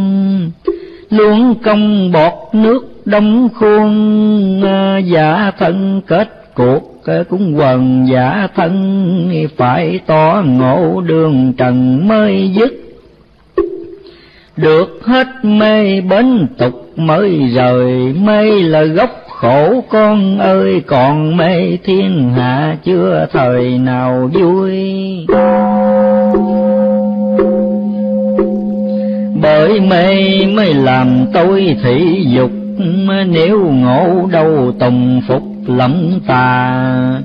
Dục tà đều tại người ta, dục là thông khổ, tà là trầm luân. Dục thường vì xác thân khởi xương, tà thường vì vọng tưởng gây ra. Cả hai đều thứ mắt lọa lợi gần, thì thấy hại xa không lường. Gần dứt thở trên giường chưa biết, bảo vợ con nối tiếp đường lầm. Vì tình mà thọ cảm tâm vợ con, rồi cũng lụi lầm theo luôn. Nghiệp cha mới vừa buông con bắt, hết cháu rồi lại chắc nối truyền. Cứ như thế đó lưu liên gây nên một khối thảm viên nhiễu đời. Cha mẹ chết con rơi nước mắt, con chết thì cháu chắc khóc ròng. Vợ con chan chứa vì chồng, chồng vì vợ đôi dòng lệ rơi. Nước mắt ấy từ đời vô thị, bốn biển to đem ví không bằng. Sanh ly tử biệt vô ngần dĩ oan, đáng sợ nợ trần đáng ghê. Vạn sự bởi ma mê giận lôi, trăm việc do quỷ tối cầm đầu. Giác xong mê nọ còn đâu ngộ, rồi tôi ấy bị thâu mất liền. Trong tâm khởi dữ hiền phải biết, lấy trí phân hư thiệt cho rành. Nếu đều tà niệm còn sanh, tự mình trần trị tạo thanh lòng minh. Hành đạo phải tự tin đầy đủ, tham thiền cần tự chủ hoàn toàn. Giống trận vừa mới thoáng ngang, trận ngay chớ để lan tràn trong tâm. Chừng nào cánh hết làm tâm loạn, khi ấy tâm đã đoạn cánh trần. Chánh tà đều được minh phân, nhưng đừng để tánh ngã nhân chen vào. Tâm cảnh chẳng còn màu hỗn độn, tà chánh không xáo trộn trong lòng. Như là vật giới hư không tự nhiên, ánh sáng đại đồng bừng ra. Con ơi Phật Thích Ca đắc đạo, bị ma dương khảo đạo lắm lần. Nếu tâm còn chút vọng trần, tất không đạt được quả phần Như Lai. Ngồi niệm Phật thì ai cũng niệm, nhất tâm không sao xiến ít. Người tâm như trong giữa trời Phật, thì một niệm còn 10 niệm ma. Các việc sâu nhớ ra trước nhất, kể tại chân buồn bực mỏi mê. Rồi ma buồn ngủ chạy về Phật, quên niệm đến khói mê phủ vào.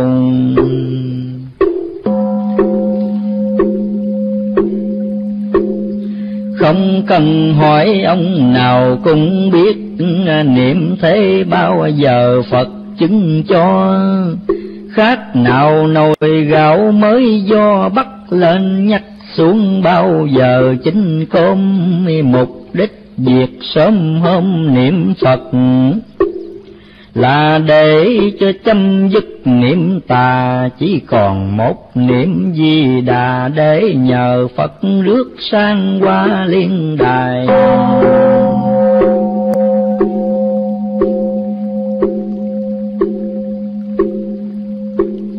Có thật cảm Phật Ngài mới ứng, niệm lơ là Phật chứng vào đâu. Ví người đã rớt sông sâu, không cần kêu cứu ai hầu cứu cho. Niệm Phật chẳng béo nó chi Phật, Phật cũng không mong nhắc đến tên. Chúng sanh muốn Phật vớt lên, cho nên mới tưởng niệm tên Phật Ngài. Phật nguyện độ muôn loài thoát khổ, nên khi nghe ai có lời xin, Phật thêm đồng tâm bi tình. Như là mẹ thấy con mình lắm tay, Phật nhất định không sai lời nguyện.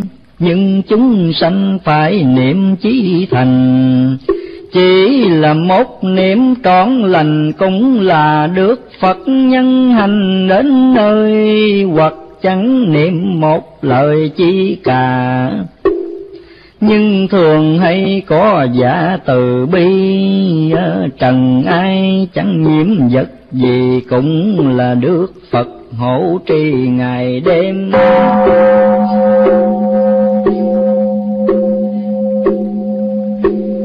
Người tự độ cầu thêm Phật độ, như nước xuôi lại gió thuận chiều. Đường về chống biết bao nhiêu, được hay sức độ mau siêu phạm trần. Tuy có được tinh thần bác ai, cũng nhớ nên tượng Giải Di Đà. Kỳ này có Phật ấy qua, rước về cực lạc ngồi tòa kim liên.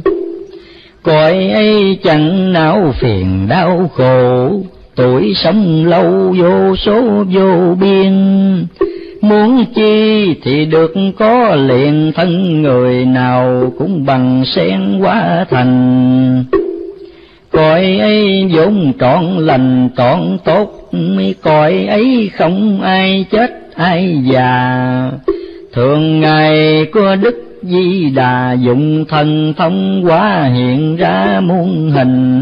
Người nào cũng quanh mình đều sang, ai cũng đều viên mãn thần thông. Đường xa muôn dặm Tây Đông, nhưng đi chỉ mất độ trong phút giờ. Người cõi ấy thường trưa mỗi bữa, đi cúng dường Phật ở khắp nơi. Đi về trong buổi ngọ thời, người nào cũng muốn thịnh lời Như Lai. Nên ai cũng đồng vai Bồ Tát, không người nào xa lạc phàm phu. Hạ quân kẻ phát tâm tu cầu, về cực lạc là đầu nhập môn. Cõi ấy vốn người nhân thiện cả, ai muốn sang phải dạ lương hiền. Cõi sen người phải như sen, gần bùn mà chẳng ô quen mùi bùn. Cõi lành kẻ giữ hung khó bước, Phật từ bi chẳng rước bất lương. Muốn về cực lạc Tây phương, các điều hung dữ chớ dương điệu nào. Lá dạ thì trước sau cũng đồ, để lá non thai nở trên cành. Hết đời trước kế đời thanh, luật đạo thai ấy đã dành từ lâu. Thuở xưa quả địa cầu rất tốt, đất bằng vàng thảo mộc bằng châu. Người nào cũng rất sống lâu an vui, chứ chẳng khổ sầu chi đâu. Người nào cũng dung nghi tốt đẹp, ai cũng đều hiền đức thông minh. Nhỏ lần cho đến hiện tình lòng người, quá xấu địa hình quá dơ. Đến lúc phải ban sơ lập lại, khó tránh ngày có đại biến di. Chính là cũng một cuộc thi, ai rơi ai đậu trong kỳ này đây.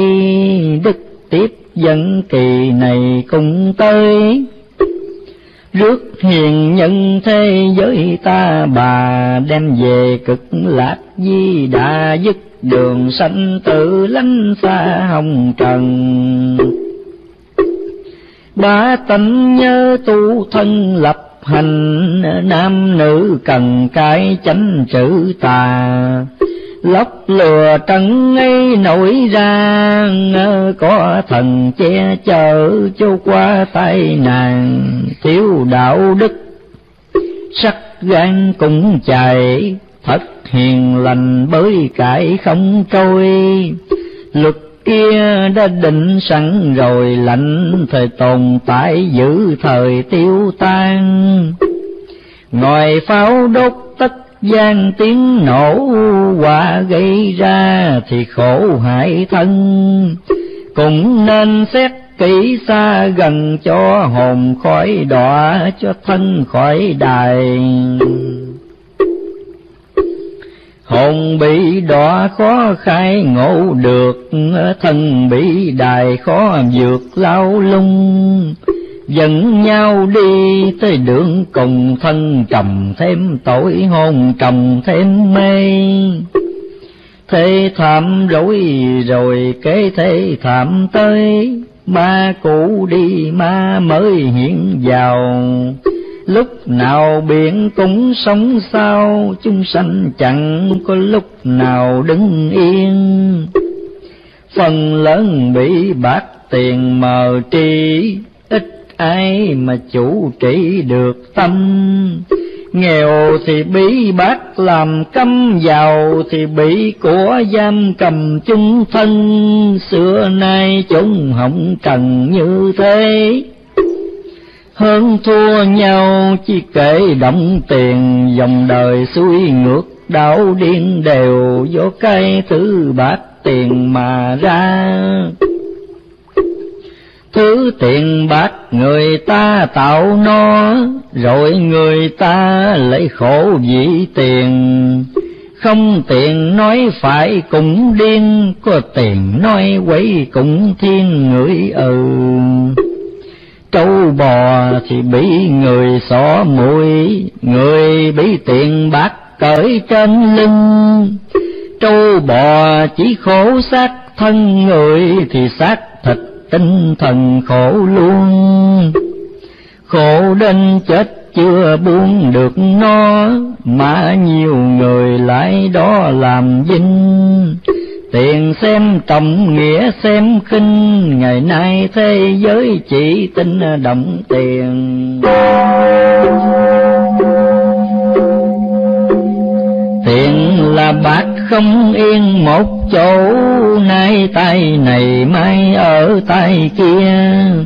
Người thường vì nó rẻ chia, gây ra máu đổ đầm đìa khắp nơi. Chủ được nó là đời hạnh phúc, nó chủ mình là mất tự do. Làm ra để giúp để cho, chứ gom góp để bo giữ đời. Đem giúp đỡ cho người chẳng mất, cứ bo giữ cất không còn. Vật mòn biết dụng không mòn, tiền đừng nên bạc nên tròn nghĩa ân. Ham tiền bị hư thân lâm kè, mến bạc nhiều người nhẹ giá danh. Gái thì ban mất tiết trinh, trai thì trộm cướp hoặc sanh giang hùng. Thân cho mấy khi lòng mến bạc, tình thân kia cũng nát như tương. Tự mình bóp chết tình thương, mà không sáng mắt bởi dương động tiền. Tiền dùng đúng tiền hiền như Phật, bạc xài lầm bạc ác hơn ma. Phật ma cũng tại người ta, chứ tiền bạc nó vốn là vô tri. Nhiều tiền kiếp mâu ni giàu có, bạc tiền đâu làm khổ được ông. Mà là nhờ có tiền đồng giúp ông bố thí khắp trong dân lành.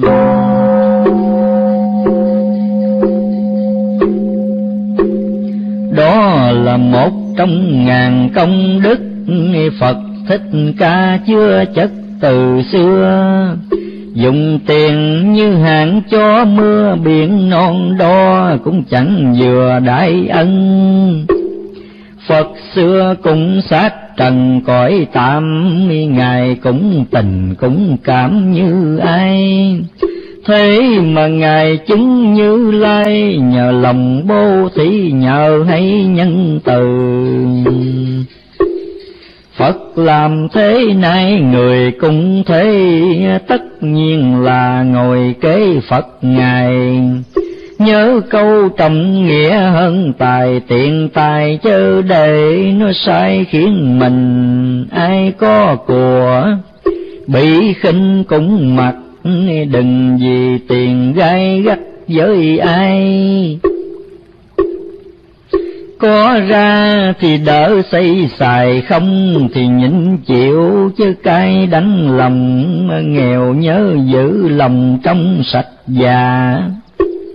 Giàu đừng quên bố đức thi ân, có dư chứ hưởng riêng thân, nên cho kẻ khác lấy phần ấm no.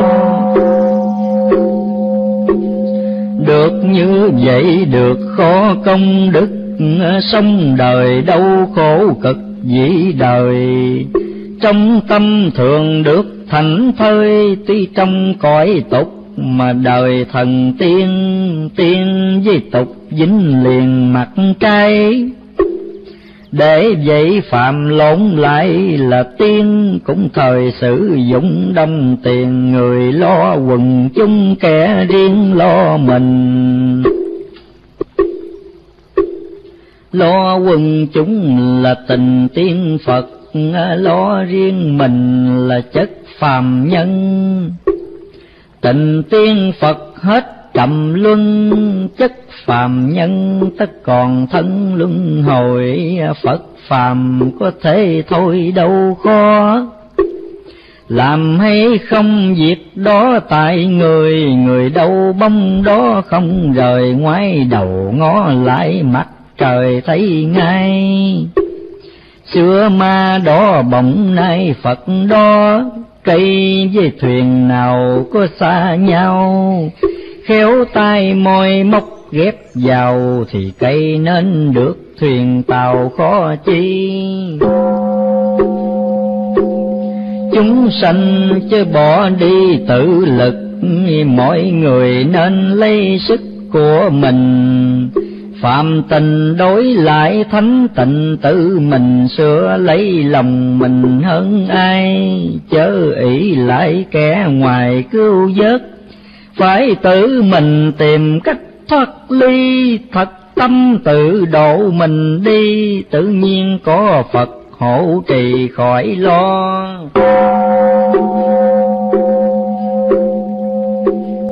Không tự độ muốn cho Phật độ, khác nào như đất bỏ không trồng. Ví dụ mưa xuống ngập đồng, trái bông cùng chứ có hồng xanh ra.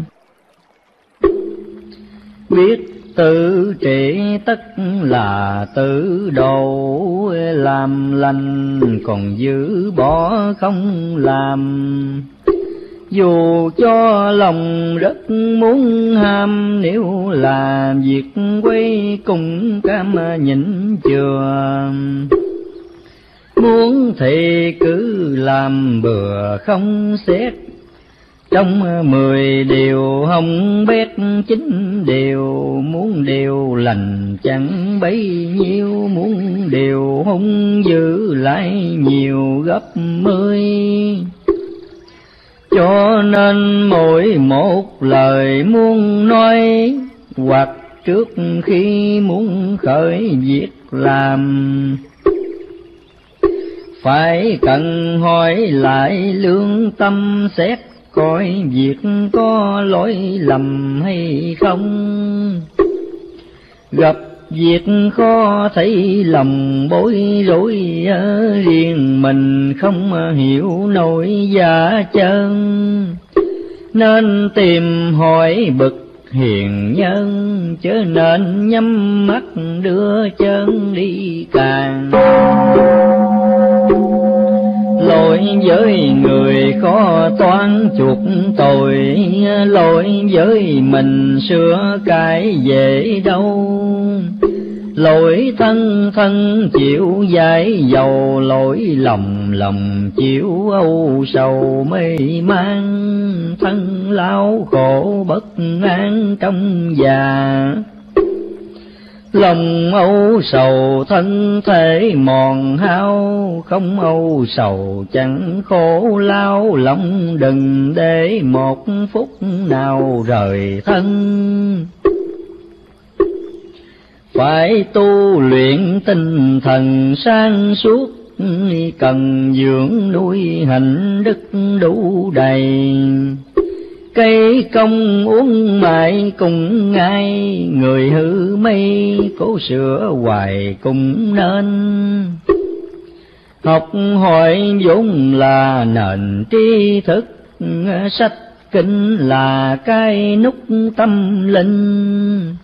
Cần học hỏi đọc sách kinh, giúp cho sức hiểu của mình rộng ra. Lành kem trí như nhà thiếu cửa, hiền mà ngu như ngựa cái mù. Hiền minh chớ để hiền ngu, lành thì lành trí chớ tu xuống lành. Tu có hành giá danh châu báu, tu không hành tiếng nhạo đã chai. Tu hành cần được cả hai, trong hai thiếu một chẳng xài vào đâu. Chớ học nói ít câu Hán từ, tự cho mình hay chữ lá lầm. Chữ đâu nghĩa đó cho thâm, chữ không hiểu nghĩa như câm khác nào.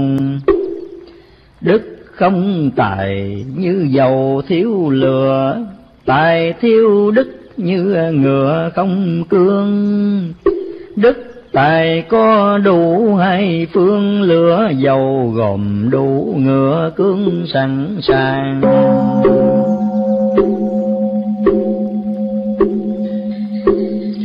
Đạo có hạnh mới rằng học đạo, tu không hiền ai bảo là tu. Cửa thiền nay quá mờ lưu, do người giả đạo dối tu phần nhiều. Đạo không hành là tiêu diệt đạo, tu làm hung là đạo ngược tu. Mù còn có thể hết mù, tội lường gạt Phật dễ dầu gì tiêu.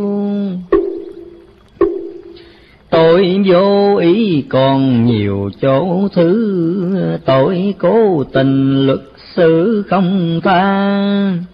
Nếu tu không được thì ra, chớ mưu lấy đạo làm nhà buôn dân.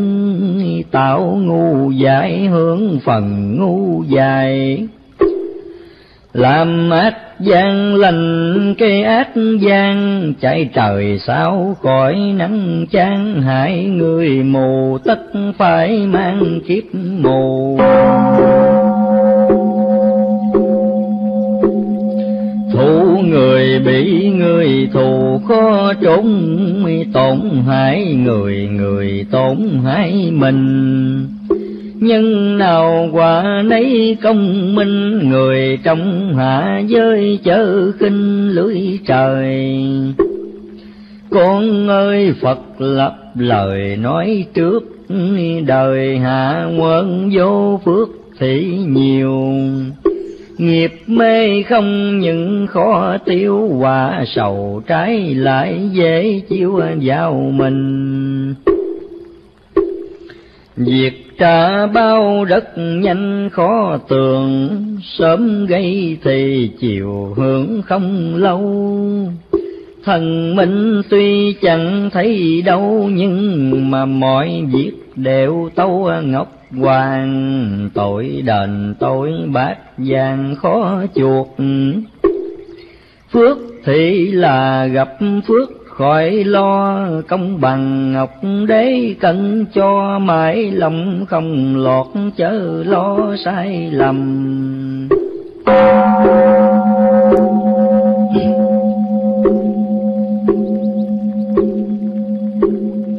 Vừa mới nghĩ trong tâm chưa lầu, nhưng thần minh đã rõ dữ lành. Sức thần hiểu biết rất nhanh, phạm gian chớ có giọng sanh điệu tà mặc dù là chỉ nghĩ. song cũng làm tâm trí lu mờ, khởi ra ý xấu ban sơ, diệt liền chớ để dây dưa lâu ngày. Ý nghĩ xấu kéo dài bao độ, hành động ta càng lỗ bấy nhiêu. Hiểu rồi cương quyết trừ tiêu, chớ nên tha thứ nuông chiều vọng tâm. Vọng tâm nếu chẳng làm yên lặng, ví dụ ngồi bên cạnh Phật Đà, cũng không hề được thấy ra, bị tâm vọng nó làm lòa mắt đi. Tâm vọng rất làm nguy hạnh đức, người tu hành chưa dứt vọng tâm. Như ôm rắn độc mà nằm thân kia, không biết quả lâm lúc nào. Tâm vọng dứt mới vào cõi Phật, vọng tâm còn khó nhập niết bàn. Vọng tâm là gốc mê mang chúng sanh, vì đó sáu đàn chuyển luân. Lúc niệm Phật tâm thần sao xiên, khi tham thiền lười biếng mỏi mê. Thấy trong đầu óc nặng nề ấy, là ma nghiệp vỗ về đầu tiên. Nếu ý niệm để nghiêng theo nó, thì đạo tâm từ đó lần phai. Đến khi tới trước Phật đài mà tâm vẫn loạn, là ngày nguy cơ. Phật không phải chỉ thờ lấy gì, thờ Phật là biểu thị lòng tin. Lòng tin càng được chắc gìn, càng cao đức hạnh càng bình định tâm. Không thờ Phật mà thầm tin tưởng, hơn thờ mà bỏ luôn không tin.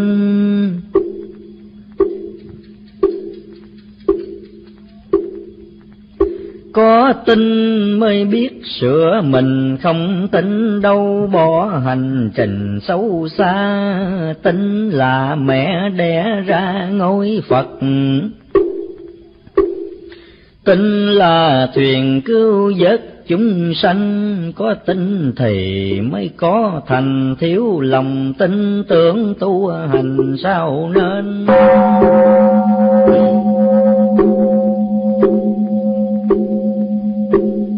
Tin tưởng mạnh tất bền ý chí bền thì dĩ quả nên.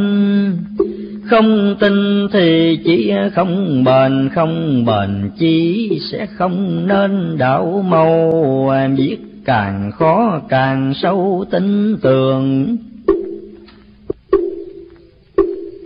tin tưởng sâu thì chướng ngại tiêu. Tin là thứ phép cao siêu, sẽ làm như ý sẽ tiêu ma tà. Tin tưởng Phật thì là gặp Phật, tin tưởng ma thì gặp quỷ ma. Chữ tình đôi với người ta rất nên quan trọng, lựa mà tin theo.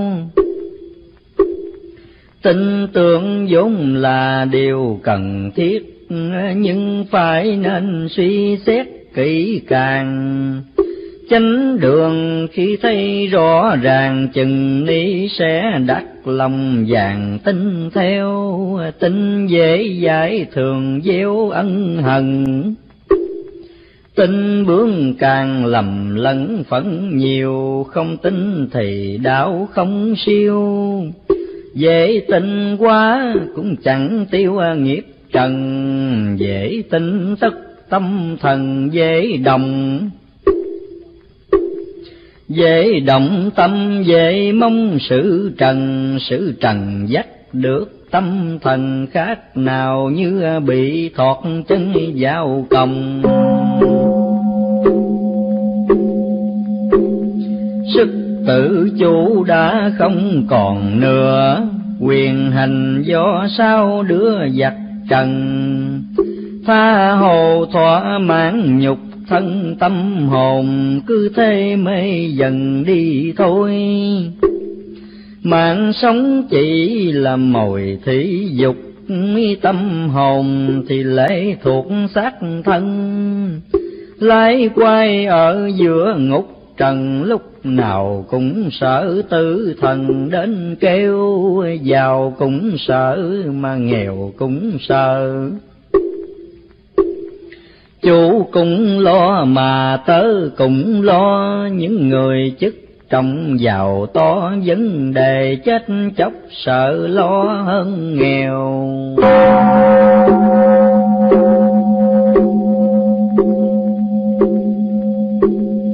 Nhiều ham muốn thì đeo nhiều khổ, vọng tưởng luôn đâu có yên lòng. Kẻ thì tôn của người không, kẻ dùng tài sức, người dùng tâm tư. Lo đến chết không như ý được, hết muốn này đến lượt muốn kia. Mồ hôi nước mắt đầm đìa, mà lòng ham muốn nọ kia chưa vừa.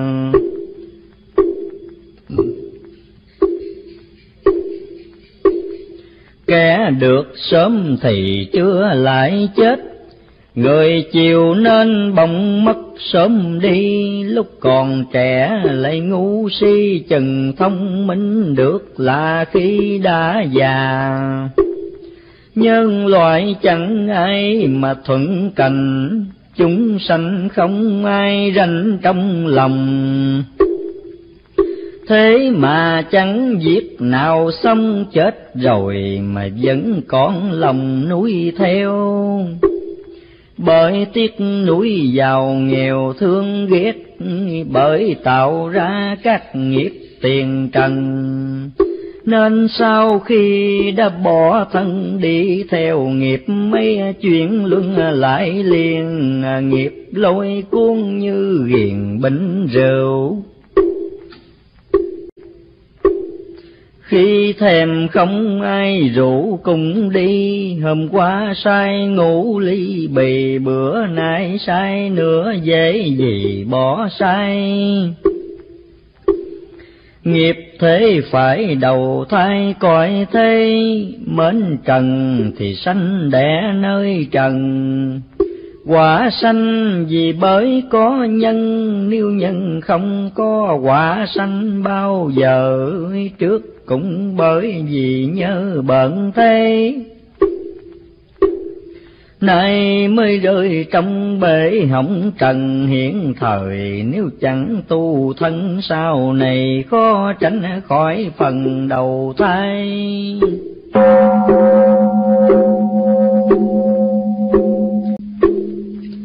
Đạo Phật giáo là nơi cứu khổ, độ chúng sanh không bỏ một ai. Lòng yêu thương khắp nhân loại, không hề muốn thấy một ai khổ trần. Đường chân chánh trên hơn tất cả, nẻo nhiễm màu chẳng có chi bì.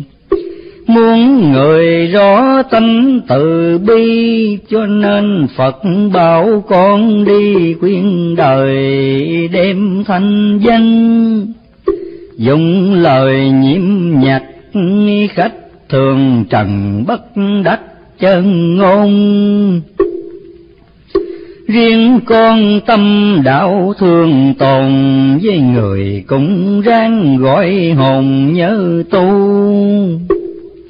Kỳ quy nhất dễ đâu kiếm được, khuyên trẻ nên trao chuốt tinh thần. Chừng nào định quốc an dân, người thương người thấy thương thân mới rồi. Con ơi nếu còn người giống bồn, riêng lợi danh, riêng sống cá nhân. Vẫn còn có cuộc tranh phân, ấy là vốn tánh phàm trần xưa nay.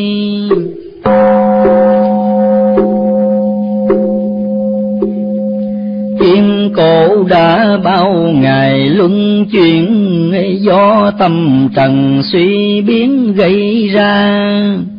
Lần này cũng chẳng còn xa lập công ơi trẻ kẹo, mà hút đi cuộc sai đến cực kỳ khốc liệt. Chúng sanh cần chướng phước cho cao, con ơi nếu chẳng ba đào thuyền từ đâu nhọc công vào biển mê. Chớ rời khách hãy kề bên khách, rước nhân gian Nam Bắc kẻo chìm. Dù sao cũng chớ ngồi im, nếu còn có kẻ đắm chìm sông mê. Không riêng để mình cày sen bao, muốn cho ai cùng đáo Tây phương. Lánh đi cuộc tạm trần dương, cùng nhau hiệp lực mở đường dài lâu.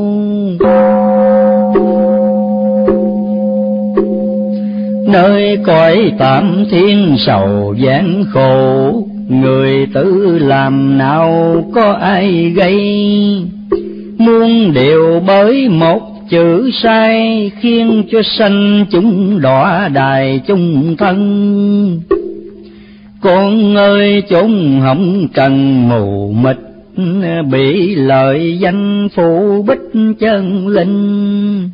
Khiến cho hầu hết chúng sinh quên tìm kiếm lối cứu mình khỏi mê. Tự mê đã chưa hề tỉnh giác, còn làm khốn dẫn dắt người mê. Đường mê thêm nổi dọc về gây thành cái thứ bệnh mê lưu truyền. Kẻ đã thức nhớ khuyên người tình, thắp đuốc lên cho cảnh sáng ra. Ở trong tim não người ta nhiễm màu có đủ ráng mà phát minh. Chớ để đến thúi sình mất xác, lỗi công sanh phi mất một đời. Một khi để kiếp qua rồi, muốn tìm trở lại làm người khó thay. Làm người được làm mai muôn thuở, cũng là do xưa có nghiệp lành. Bây giờ nếu biết tu hành, tất là sẽ được trở thành Phật tiên. Con ơi hãy nhớ khuyên sanh chung, Phật Thích Ca xưa cũng là người. Quyết tâm lánh bỏ tệ đời, đem thân sanh tử đổi nơi niết bàn. Dứt bỏ cả ngai vàng điên ngọc, hy sinh luôn vợ đẹp con cưng. Một lòng hành đạo xa thân diệt, chi cũng bỏ chỉ cần từ bi. Thương sanh chung diệt chi chẳng hoàng, tìm đau màu tánh mạng xem thường. Nhờ lòng đầy đủ nghị cương, Thích Ca đắc đạo danh dương khắp trần. Tu một thuở cứu thân vĩnh kiếp, độ được mình còn vớt mẹ cha. Thuyền to một chiếc sấm ra, tất nhiên chở hết cả nhà xuống đi. Dấu Phật tổ đã ghi rõ lắm, chơn chúng sanh cần bấm đi theo.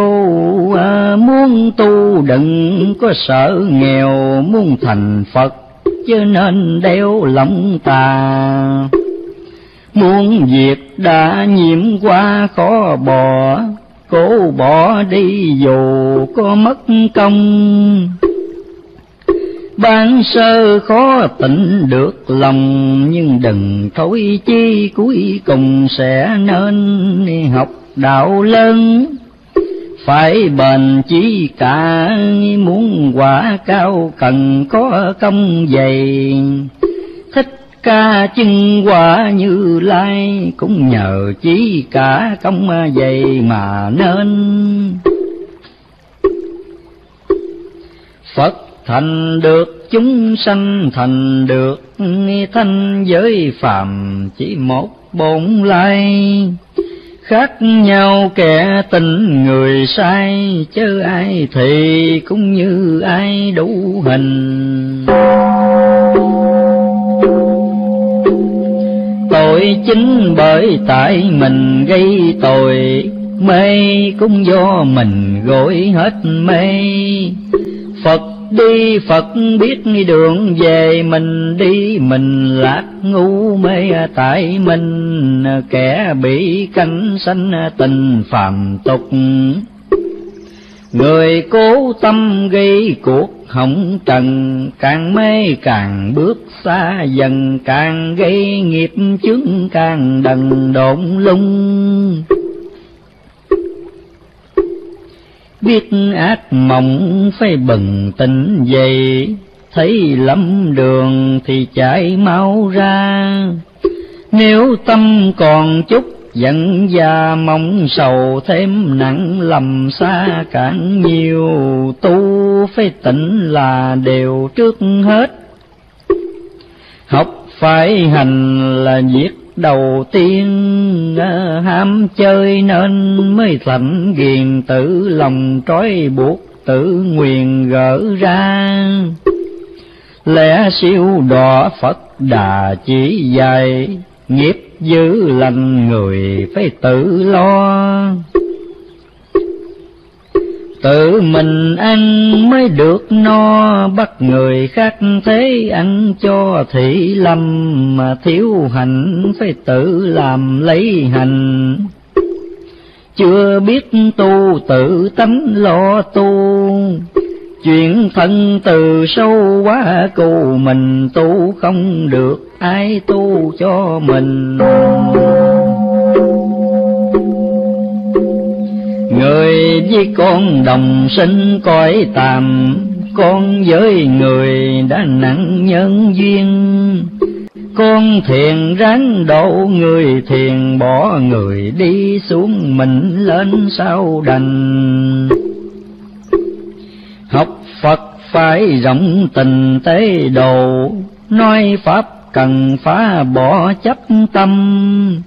Phật riêng tế độ Phật lầm, pháp còn có sự chấp tâm pháp tà. Mẹ nuôi con xót xa chẳng nề, Phật độ người đâu kể công lao. Hai tâm hồn rất giống nhau, mẹ giàu tình cảm, Phật giàu tình thương. Tình yêu con đem đi yêu chúng, tâm lo tư để dụng lo công. Tất nhiên cùng Phật một lòng, tội không thể có mê không thể còn. Mẹ ăn chi cho con ăn nấy, Phật thành mong vạn loại đều thành. Lòng nguyện độ tử độ sanh, tình đời đâu sanh kiếp tình từ bi. Mẹ yêu con quản chi đẻ chừa, Phật thương người đâu xa tự sanh. Niết bàn là chốn an lành, lâm phàm độ chúng không đành ngồi yên. Người tưởng Phật muôn thiên có một, Phật nhớ người giờ phút không quên. Khi nghe có tiếng khóc lên thì lòng Phật tợ như tên bắn vào. Thời mạt pháp tà cao hơn chánh, bụi hạ quơ hơn ít thánh nhiều phàm, cho nên nạn ít bao hàm mắt từ bi thấy đâu cả mấy ngồi nhìn.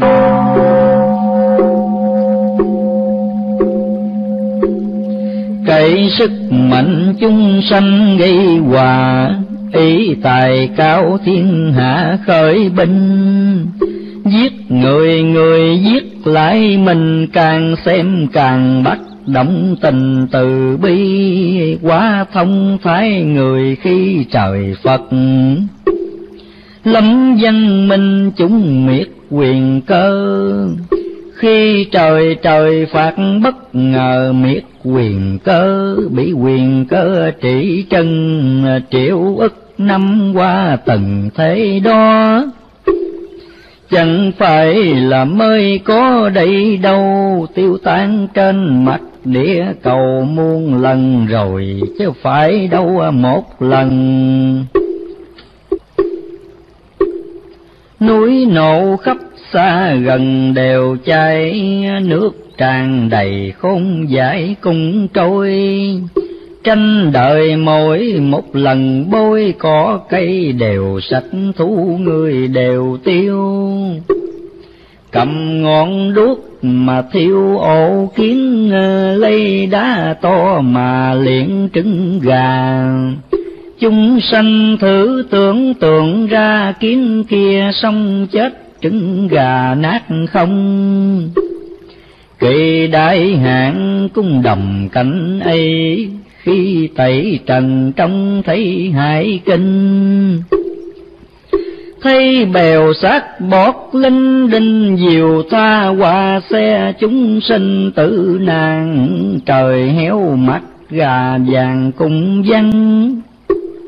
Đất châu mài thó trắng bạc tinh, nhìn vào đại nạn chúng sinh quỷ thần còn phải thất kinh vía hồn. Thật ra việc sanh tồn kỳ chót, tài không hơn nơi đức ơi con. Đức tuy không thấy mà còn tài coi rần rộ mà mòn như cưa. Cột giới beo tranh nhau quay dùng, bãi nát mình thắng cũng trần thân. Người tám lượng kẻ nửa cân, chung quy ai cũng rã thân tiêu hồn. Kẻ tự cho rằng khôn mà dài, người bị coi là giải lại khôn. Tài tiêu còn đức thì tồn, đó là chung kết của môn đấu trần.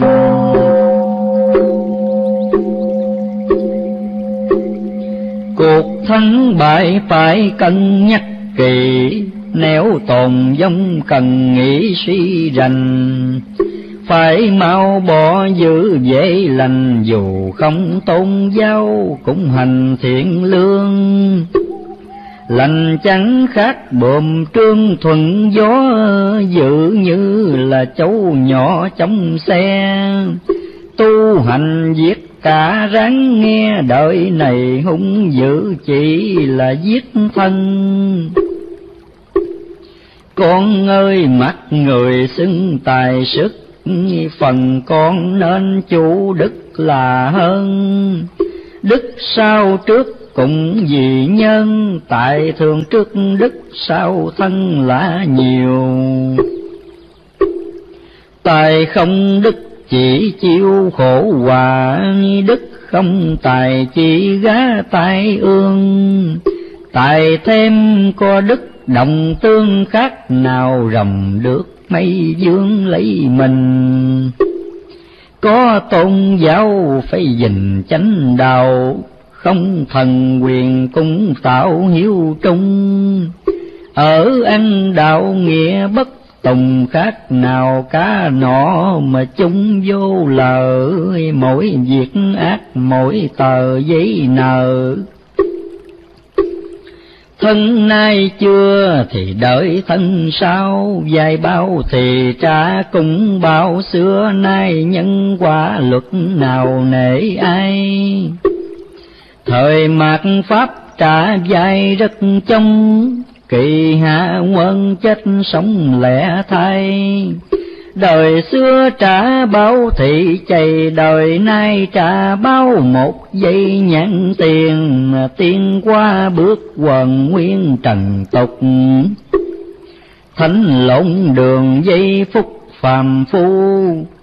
Tu hay là chẳng có tu, bề ngoài không kể chi tu tâm hồn. Tâm giác được phàm nhân qua thanh, tánh mê còn tiên dính hồng trần. Thân trầm tự xử lấy thân, lấy câu nhân quả định phân khỏi lầm. Tự xét mình khởi tâm thiện ác, tự xét mình tạo tác hung hiền, khỏi cần hỏi ý thần tiên. Tự mình cũng biết nghiệp duyên thế nào, ăn chanh muốn ngọt ngào không được. Làm dữ mong có phước khó thay, một cùng với một là hai, chồng chi hưởng nấy xưa nay không lầm. Con thương chung khóc thầm đòi bữa, Phật nhìn đời bắt ứa lòng vàng. 10 người hết 9 người gian, ngoài đời đã chán còn loan trong chùa. Đạo đức chỉ là khua ngoài miệng, tu hành không một chuyện trong lòng. Kể kinh học nói cho thông, khác nào con két nhái ông chủ nhà. Nói thông thai kể ra sao hết, làm trái ngang chẳng việc nào xong.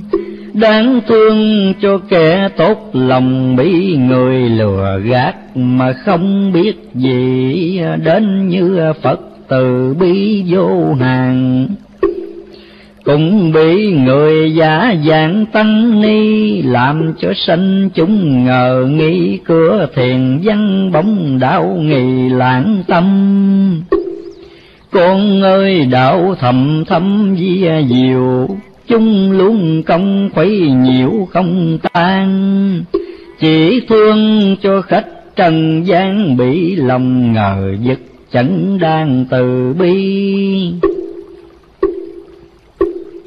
Long qua vốn kỳ thi công đức, hạ quân là chính lúc chọn lừa. Lành thì làm giữ nên chừa, thiên tồn ác thất thiên cơ định rồi. Núi cao vút bỗng trôi thành biển, biển sâu hồn lại biến non cao. Ruộng khô tức khắc sông hào nhai mắt, biến dạo rừng sâu.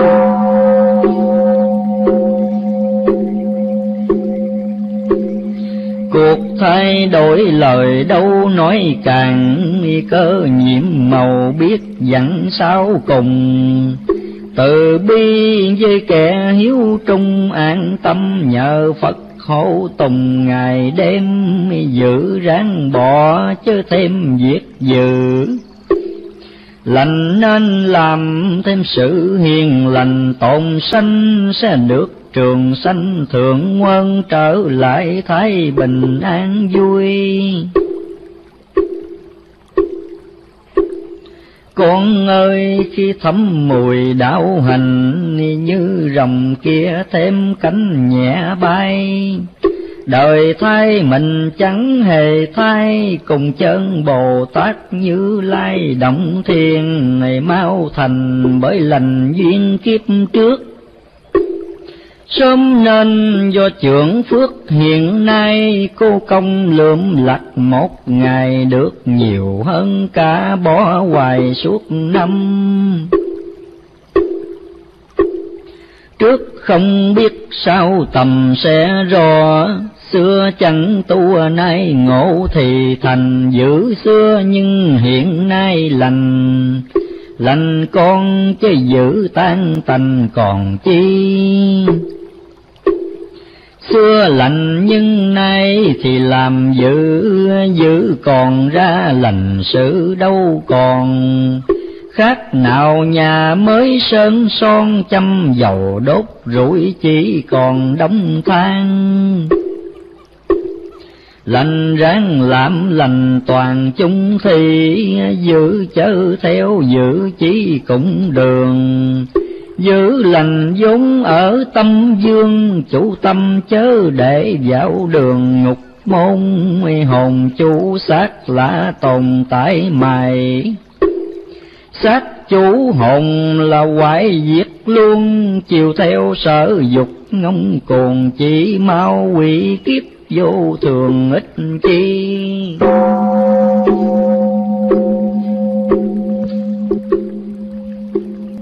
Lấy thần trí chỉ huy thể xác không dẫn dắt nương tà. Học theo gương Phật Thích Ca, lấy thần trí đạo thắng qua dục trần. Đời tàn lấy nhầm cơn hoại diệt, kiếp tạm còn gặp dịp sai sàng. 10 phần hết 9 phần tan, 1 phần còn lại toàn vàng với châu.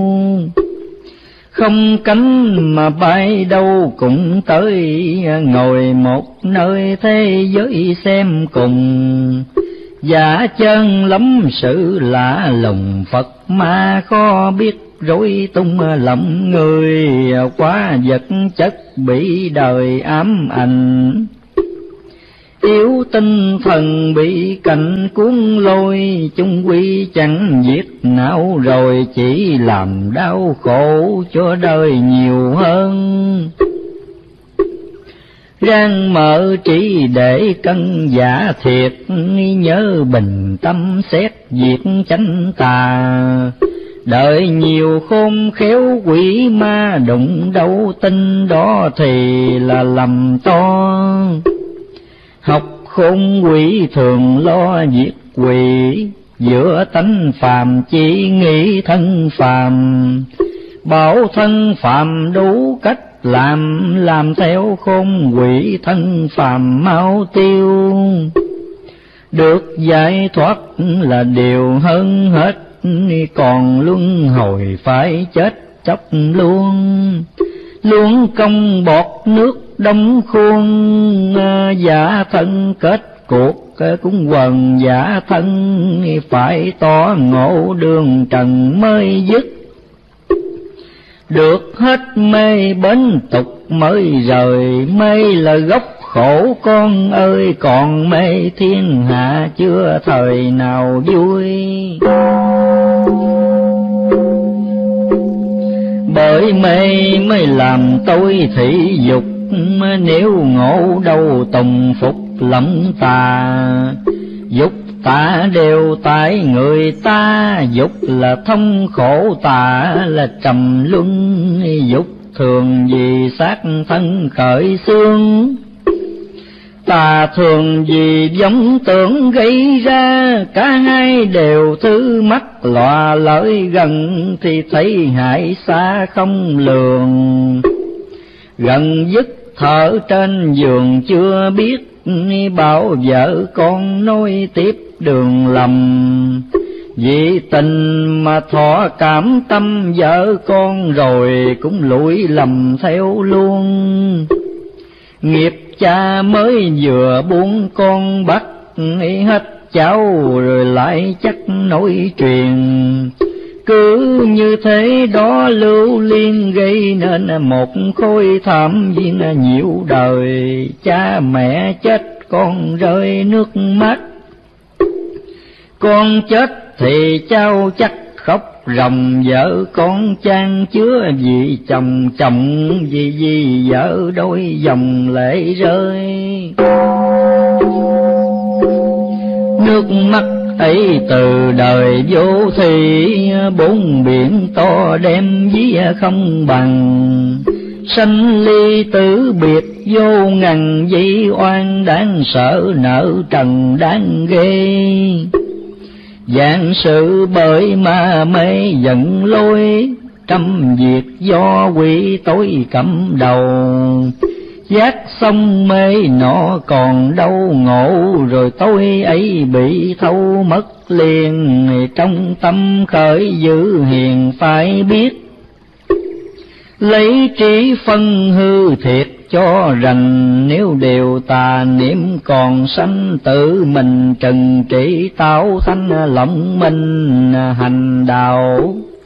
Phải tự tin đầy đủ, tham thiền cần tự chủ hoàn toàn. Giống trận vừa mới thoáng ngang, trận ngay chớ để lan tràn trong tâm. Chừng nào cánh hết làm tâm loạn, khi ấy tâm đã đoạn cánh trần. Chánh tà đều được minh phân, nhưng đừng để tánh ngã nhân chen vào.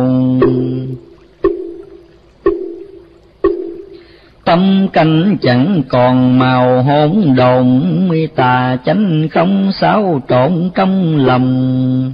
Như là vật giới hư không, tự nhiên ánh sáng đại đồng bừng ra.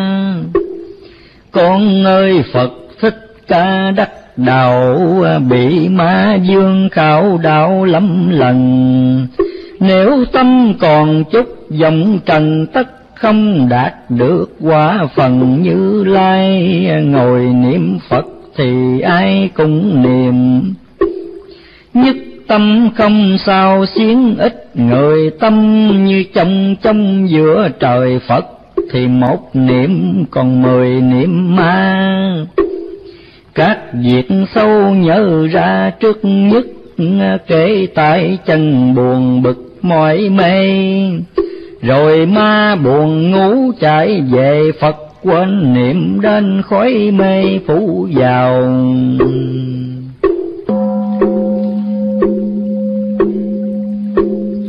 Không cần hỏi ông nào cũng biết, niệm thế bao giờ Phật chứng cho. Khác nào nồi gạo mới do bắt lên nhắc xuống, bao giờ chính cơm. Mục đích việc sớm hôm niệm Phật, là để cho chấm dứt niệm tà. Chỉ còn một niệm Di Đà, để nhờ Phật rước sang qua liên đài.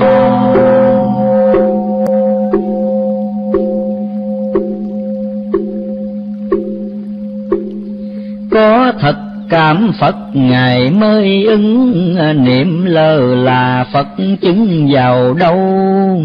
Ví người đã rớt sông sâu, không cần kêu cứu ai hầu cứu cho. Niệm Phật chẳng béo nó chi Phật, Phật cũng không mong nhắc đến tên.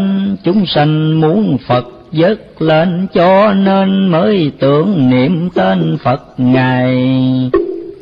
Phật nguyện độ muôn loài thoát khổ, nên khi nghe ai có lời xin, Phật thêm đồng tâm bi tình. Như là mẹ thấy con mình lắm tay, Phật nhất định không sai lời nguyện. Nhưng chúng sanh phải niệm chí thành, chỉ là một niệm trọn lành, cũng là được Phật nhân hành đến nơi. Hoặc chẳng niệm một lời chi cả, nhưng thường hay có giả từ bi. Trần ai chẳng nhiễm vật gì, cũng là được Phật hộ trì ngày đêm.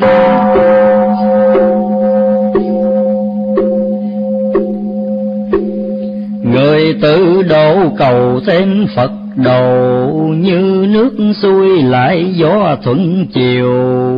Đường về chống biết bao nhiêu, được hay sức độ mau siêu phạm trần. Tuy có được tinh thần bác ai, cũng nhớ nên tượng giấy Di Đà. Kỳ này có Phật ấy qua, rước về cực lạc ngồi tòa kim liên. Cõi ấy chẳng não phiền đau khổ, tuổi sống lâu vô số vô biên. Muốn chi thì được có liền, thân người nào cũng bằng sen hóa thành.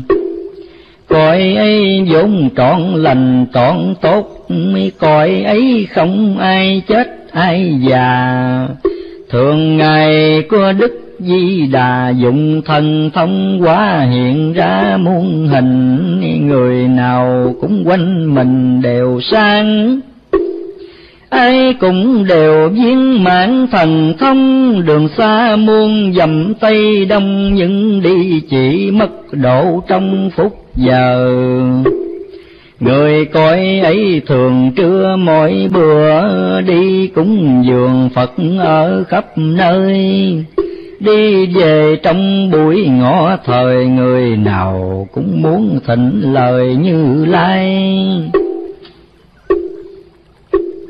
Nên ai cũng đồng vai Bồ Tát, không người nào xa lạc phàm phu. Hạ quân kẻ phát tâm tu cầu, về cực lạc là đầu nhập môn. Cõi ấy vốn người nhân thiện cả, ai muốn sang phải dạ lương hiền. Cõi sen người phải như sen, gần bùn mà chẳng ô quen mùi bùn. Cõi lành kẻ giữ hung khó bước, Phật từ bi chẳng rước bất lương. Muốn về cực lạc Tây phương, các điều hung dữ chớ dương điệu nào. Lá dạ thì trước sau cũng đồ, để lá non thai nở trên cành. Hết đời trước kế đời thanh, luật đạo thai ấy đã dành từ lâu. Thuở xưa quả địa cầu rất tốt, đất bằng vàng thảo mộc bằng châu. Người nào cũng rất sống lâu an vui, chứ chẳng khổ sầu chi đâu. Người nào cũng dung nghi tốt đẹp, ai cũng đều hiền đức thông minh. Nhỏ lần cho đến hiện tình, lòng người quá xấu địa hình quá dơ. Đến lúc phải ban sơ lập lại, khó tránh ngày có đại biến di. Chính là cũng một cuộc thi, ai rơi ai đậu trong kỳ này đây. Đức tiếp dẫn kỳ này cũng tới, rước hiền nhân thế giới ta bà. Đem về cực lạc Di Đà, dứt đường sanh tử lánh xa hồng trần. Ba tánh nhớ tu thân lập hành, nam nữ cần cái chánh trữ tà. Lóc lừa trần ấy nổi ra, có thần che chở cho qua tai nạn. Thiếu đạo đức sắc gan cũng chạy, thất hiền lành bới cải không trôi. Luật kia đã định sẵn rồi, lạnh thời tồn tại giữ thời tiêu tan. Ngòi pháo đốt tất gian tiếng nổ, quả gây ra thì khổ hại thân. Cũng nên xét kỹ xa gần, cho hồn khỏi đọa, cho thân khỏi đài. Hồn bị đọa khó khai ngộ được, thân bị đài khó vượt lao lung. Dẫn nhau đi tới đường cùng, thân trầm thêm tội, hồn trầm thêm mê. Thế thảm rối rồi kế thế thảm tới, ma cũ đi ma mới hiện vào. Lúc nào biển cũng sống sao, chúng sanh chẳng có lúc nào đứng yên. Phần lớn bị bạc tiền mờ tri, ít ai mà chủ trị được tâm. Nghèo thì bị bác làm câm, giàu thì bị của giam cầm chung thân. Xưa nay chúng hỏng trần như thế, hơn thua nhau chỉ kể động tiền. Dòng đời xuôi ngược đảo điên đều, do cái thứ bạc tiền mà ra. Thứ tiền bạc người ta tạo nó, rồi người ta lấy khổ vì tiền. Không tiền nói phải cũng điên, có tiền nói quấy cũng thiên người. Trâu bò thì bị người xỏ mũi, người bị tiền bạc cởi trên lưng. Trâu bò chỉ khổ xác thân, người thì xác thịt tinh thần khổ luôn. Khổ đến chết chưa buông được nó, mà nhiều người lại đó làm vinh. Tiền xem trọng nghĩa xem khinh, ngày nay thế giới chỉ tin động tiền. Tiền là bạc không yên một chỗ, nay tay này mai ở tay kia. Người thường vì nó rẻ chia, gây ra máu đổ đầm đìa khắp nơi. Chủ được nó là đời hạnh phúc, mà nó chủ mình là mất tự do. Làm ra để giúp để cho, chứ gom góp để bo giữ đời. Đem giúp đỡ cho người chẳng mất, cứ bo giữ cất không còn. Vật mòn biết dụng không mòn, tiền đừng nên bạc nên tròn nghĩa ân. Ham tiền bị hư thân lâm kè, mến bạc nhiều người nhẹ giá danh. Gái thì ban mất tiết trinh, trai thì trộm cướp hoặc sanh giang hùng. Thân cho mấy khi lòng mến bạc, tình thân kia cũng nát như tương. Tự mình bóp chết tình thương, mà không sáng mắt bởi dương động tiền. Tiền dùng đúng tiền hiền như Phật, bạc xài lầm bạc ác hơn ma. Phật ma cũng tại người ta, chứ tiền bạc nó vốn là vô tri. Nhiều tiền kiếp mâu ni giàu có, bạc tiền đâu làm khổ được ông. Mà là nhờ có tiền đồng giúp ông bố thí khắp trong dân lành.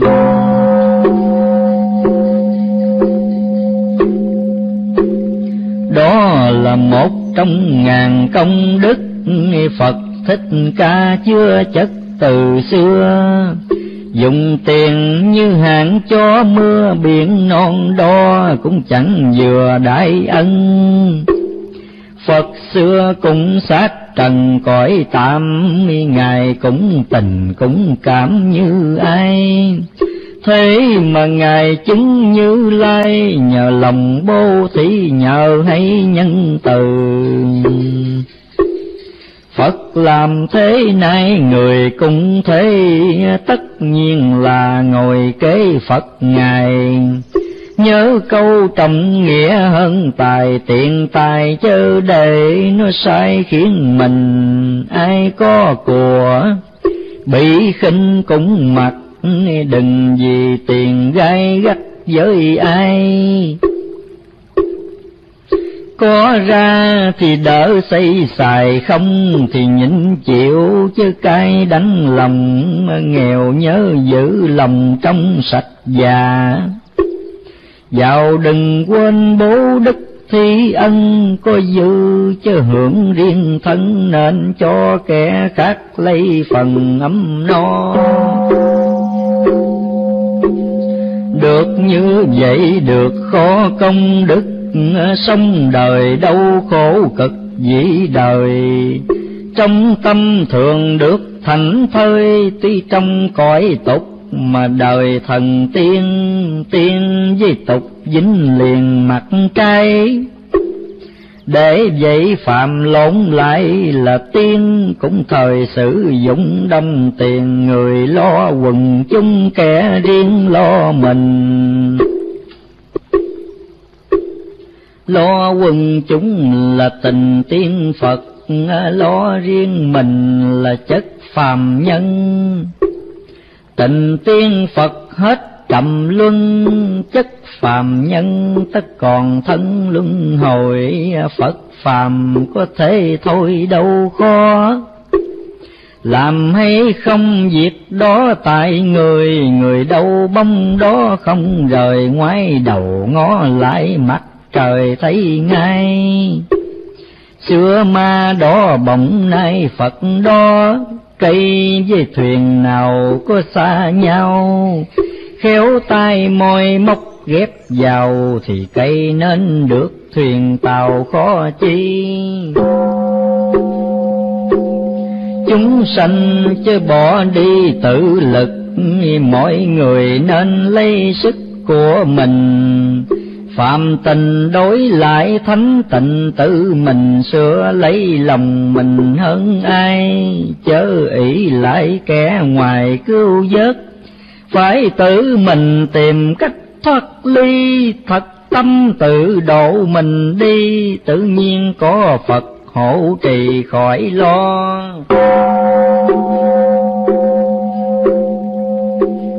Không tự độ muốn cho Phật độ, khác nào như đất bỏ không trồng. Ví dụ mưa xuống ngập đồng, trái bông cùng chứ có hồng xanh ra. Biết tự trị tất là tự độ, làm lành còn giữ bỏ không làm. Dù cho lòng rất muốn ham, nếu là việc quay cùng cam nhịn chừa. Muốn thì cứ làm bừa không xét, trong 10 điều hông bét 9 điều. Muốn điều lành chẳng bấy nhiêu, muốn điều hung giữ lại nhiều gấp 10. Cho nên mỗi một lời muốn nói, hoặc trước khi muốn khởi việc làm, phải cần hỏi lại lương tâm xét, coi việc có lỗi lầm hay không. Gặp việc khó thấy lòng bối rối, riêng mình không hiểu nổi giả chân. Nên tìm hỏi bậc hiền nhân, chớ nên nhắm mắt đưa chân đi càng. Lỗi với người khó toán chuộc tội, lỗi với mình sửa cái dễ đâu. Lỗi thân thân chịu giải dầu, lỗi lòng lòng chịu âu sầu mê man. Thân lao khổ bất an trong già, lòng âu sầu thân thể mòn hao. Không âu sầu chẳng khổ lao, lòng đừng để một phút nào rời thân. Phải tu luyện tinh thần sáng suốt, cần dưỡng nuôi hạnh đức đủ đầy. Cây công uống mãi cùng ngay, người hư mây cố sửa hoài cũng nên. Học hỏi vốn là nền tri thức, sách kinh là cái nút tâm linh. Cần học hỏi đọc sách kinh, giúp cho sức hiểu của mình rộng ra. Lành kem trí như nhà thiêu cửa, hiền mà ngu như ngựa cái mù. Hiền minh chớ để hiền ngu lành, thì lành tri chớ tu suông lành. Tu có hành gia danh châu báu, tu không hành tiếng nhạo đã chai. Tu hành cần được cả hai, trong hai thiếu một chẳng xài vào đâu. Chớ học nói ít câu Hán từ, tự cho mình hay chữ lá lầm. Chữ đâu nghĩa đó cho thâm, chữ không hiểu nghĩa như câm khác nào. Đức không tài như dầu thiếu lửa, tài thiếu đức như ngựa không cương. Đức tài có đủ hai phương, lửa dầu gồm đủ ngựa cương sẵn sàng.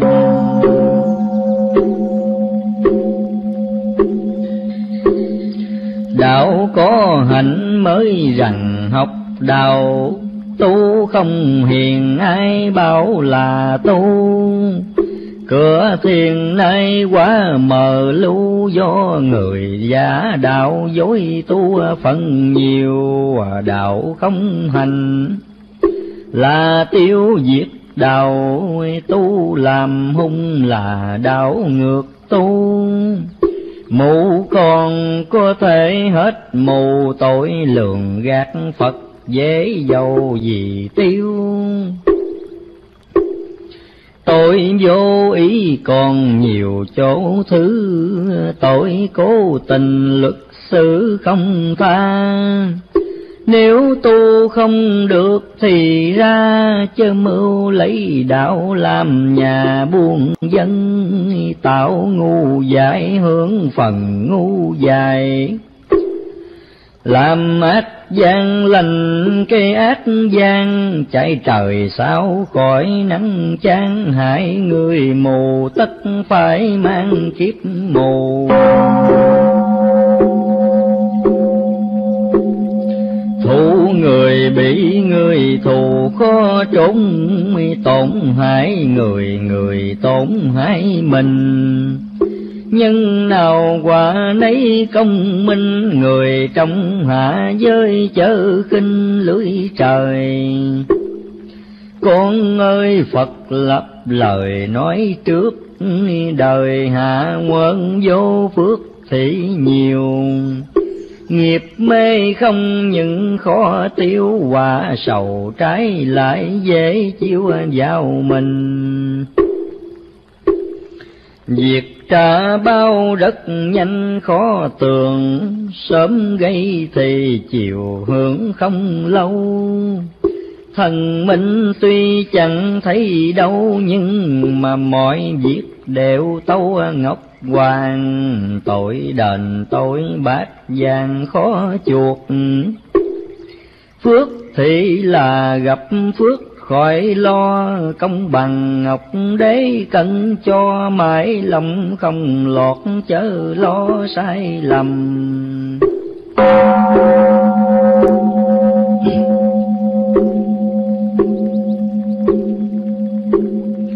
Vừa mới nghĩ trong tâm chưa lầu, nhưng thần minh đã rõ dữ lành.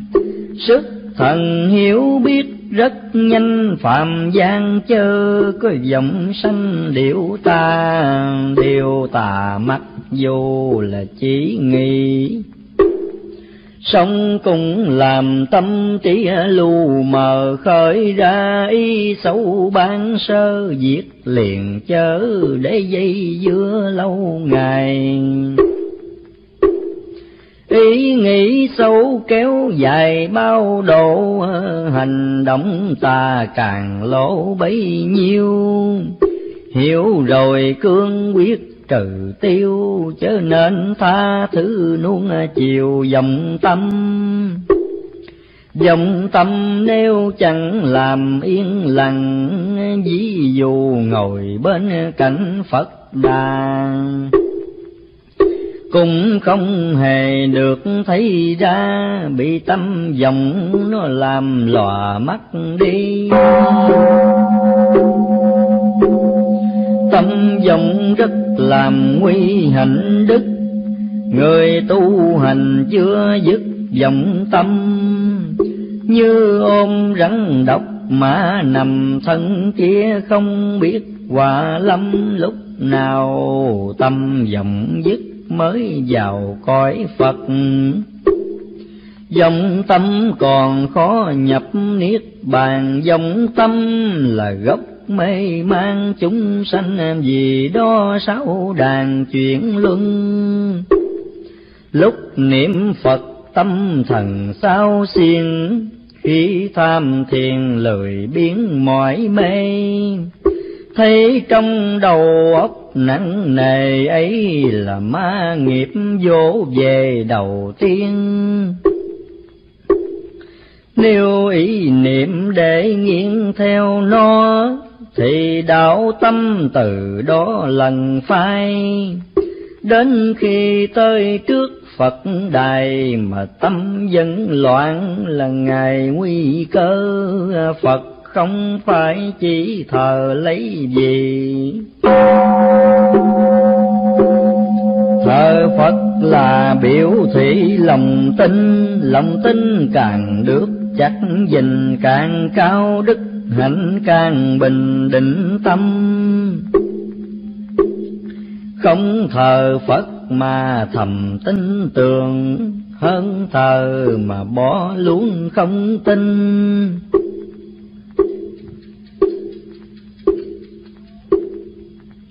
Có tin mới biết sửa mình, không tin đâu bỏ hành trình xấu xa. Tin là mẹ đẻ ra ngôi Phật, tin là thuyền cứu vớt chúng sanh. Có tin thì mới có thành, thiếu lòng tin tưởng tu hành sao nên.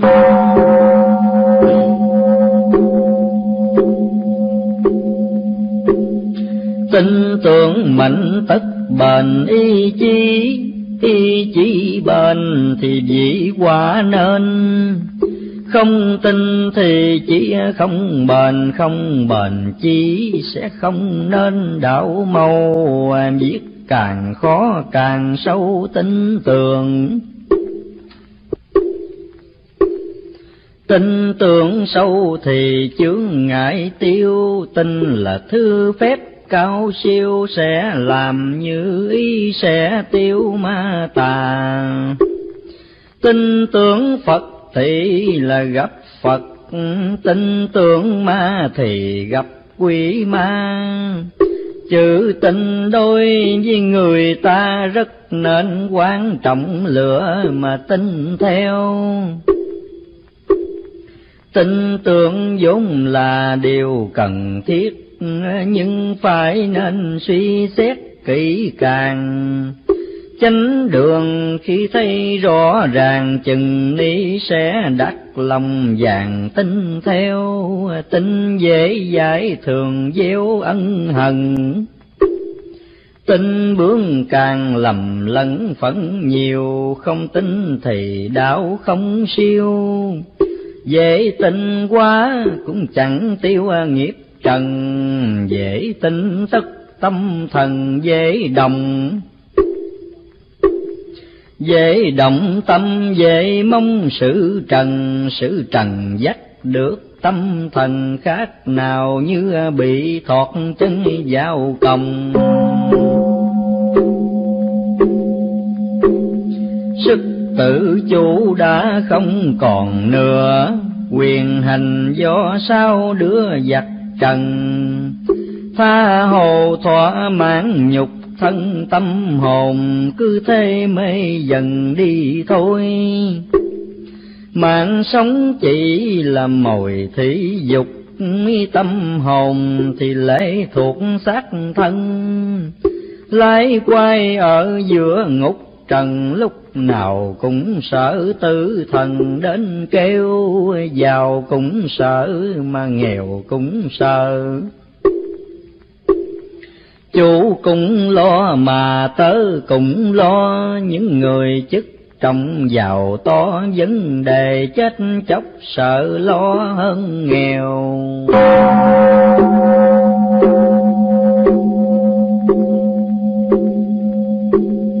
Nhiều ham muốn thì đeo nhiều khổ, vọng tưởng luôn đâu có yên lòng. Kẻ thì tôn của người không, kẻ dùng tài sức, người dùng tâm tư. Lo đến chết không như ý được, hết muốn này đến lượt muốn kia. Mồ hôi nước mắt đầm đìa, mà lòng ham muốn nọ kia chưa vừa.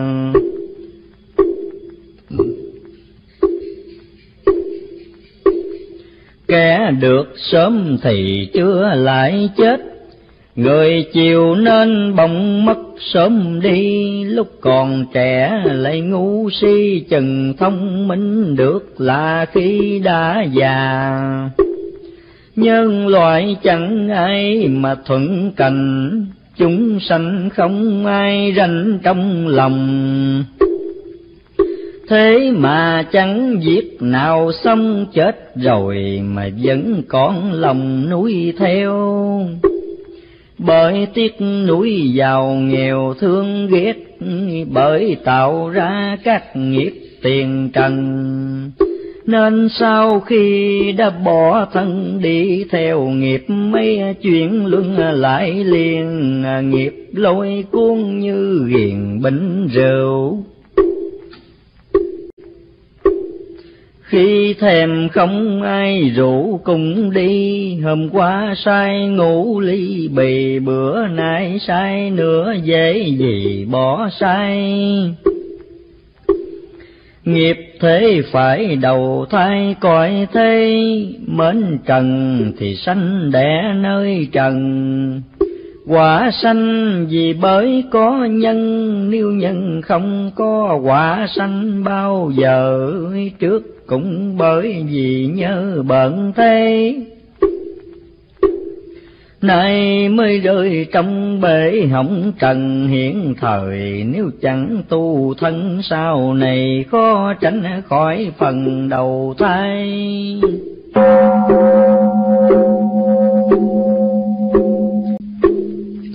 Đạo Phật giáo là nơi cứu khổ, độ chúng sanh không bỏ một ai.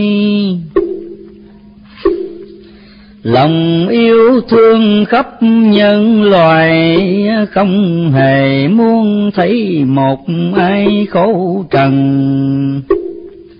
Đường chân chánh trên hơn tất cả, nẻo nhiễm màu chẳng có chi bì. Muốn người rõ tánh từ bi, cho nên Phật bảo con đi khuyên đời đem thanh danh. Dùng lời nhiễm nhạc khách thường trần bất đắc chân ngôn. Riêng con tâm đạo thương tồn, với người cũng ráng gọi hồn nhớ tu. Kỳ quy nhất dễ đâu kiếm được, khuyên trẻ nên trao chuốt tinh thần. Chừng nào định quốc an dân, người thương người thấy thương thân mới rồi. Con ơi nếu còn người giống bồn, riêng lợi danh riêng sống cá nhân. Vẫn còn có cuộc tranh phân, ấy là vốn tánh phàm trần xưa nay.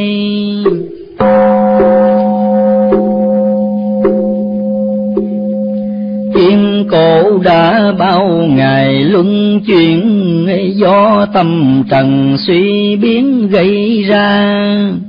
Lần này cũng chẳng còn xa lập công ơi trẻ kẹo mà hút đi. Cuộc sai đến cực kỳ khốc liệt, Chúng sanh cần chướng phước cho cao, con ơi nếu chẳng ba đào, thuyền từ đâu nhọc công vào biển mê. Chớ rời khách hãy kề bên khách, rước nhân gian Nam Bắc kẻo chìm. Dù sao cũng chớ ngồi im, nếu còn có kẻ đắm chìm sông mê, không riêng để mình cày sen bao. Muốn cho ai cùng đáo Tây phương, lánh đi cuộc tạm trần dương, cùng nhau hiệp lực mở đường dài lâu.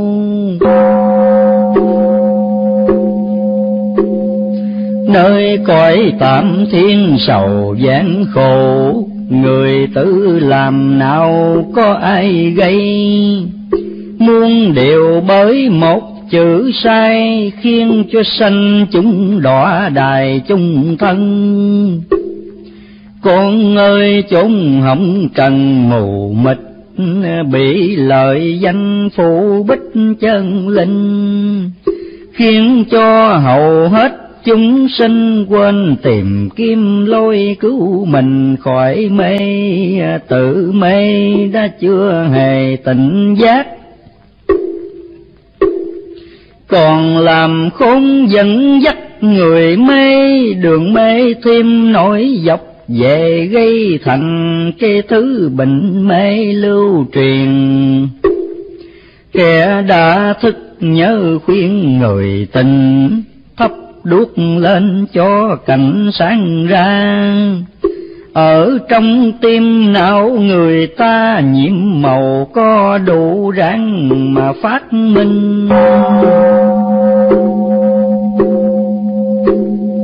Chớ để đến thủi sình mất xác, lỗi công sanh phi mất một đời.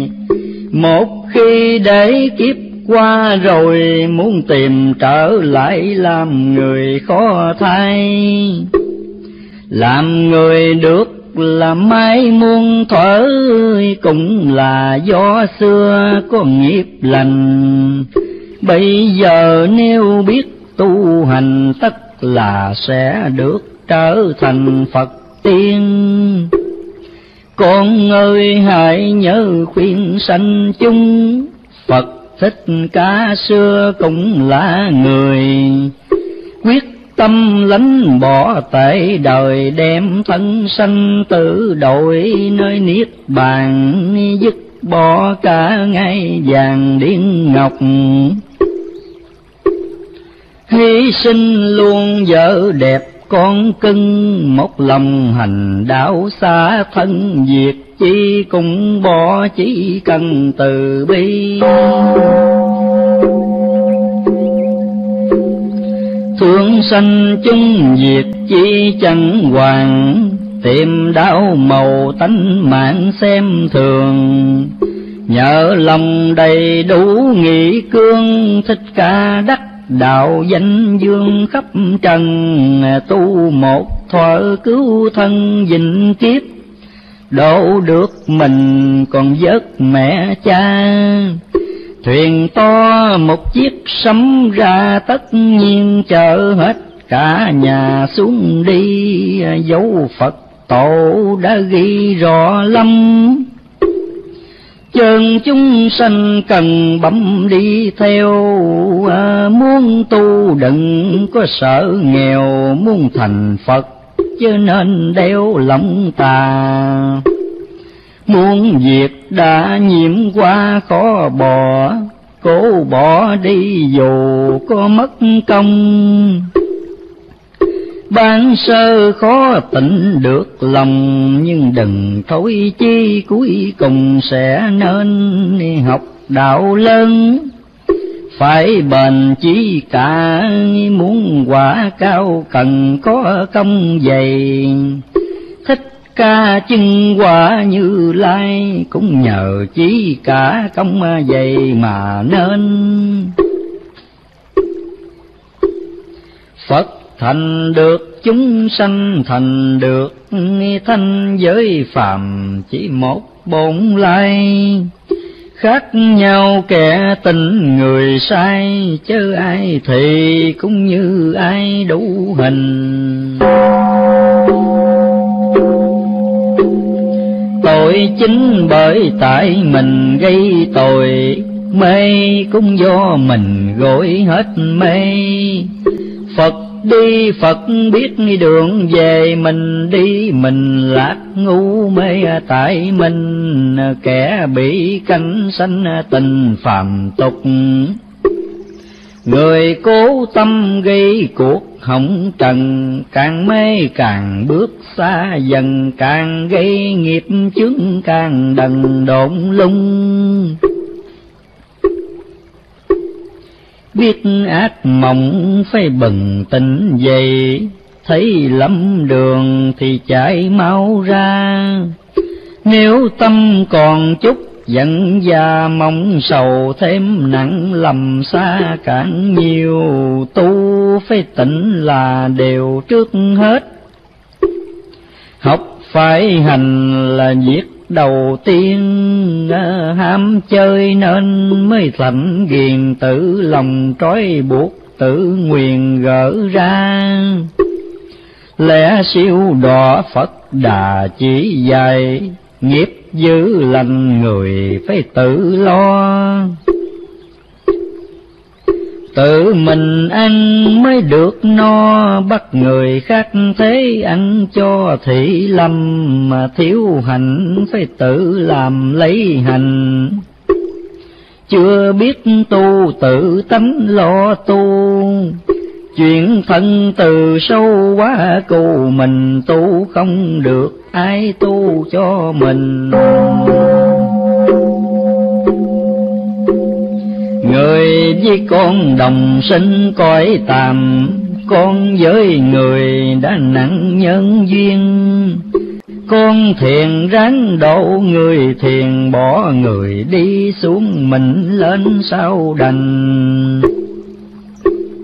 Học Phật phải rộng tình tế độ, nói pháp cần phá bỏ chấp tâm. Phật riêng tế độ Phật lầm, pháp còn có sự chấp tâm pháp tà. Mẹ nuôi con xót xa chẳng nề, Phật độ người đâu kể công lao. Hai tâm hồn rất giống nhau, mẹ giàu tình cảm, Phật giàu tình thương. Tình yêu con đem đi yêu chúng, tâm lo tư để dùng lo công.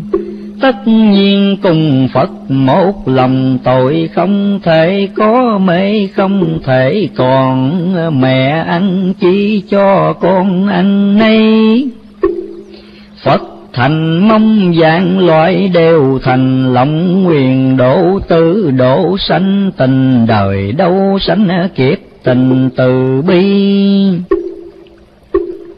Mẹ yêu con quản chi đẻ chừa, Phật thương người đâu xa tự sanh. Niết bàn là chốn an lành, lâm phàm độ chúng không đành ngồi yên. Người tưởng Phật muôn thiên có một, Phật nhớ người giờ phút không quên. Khi nghe có tiếng khóc lên thì lòng Phật tợ như tên bắn vào. Thời mạt pháp tà cao hơn chánh, bụi hạ quân ít thánh nhiều phàm. Cho nên nạn ít bao hàm, mắt từ bi thấy đâu cả mấy ngồi nhìn.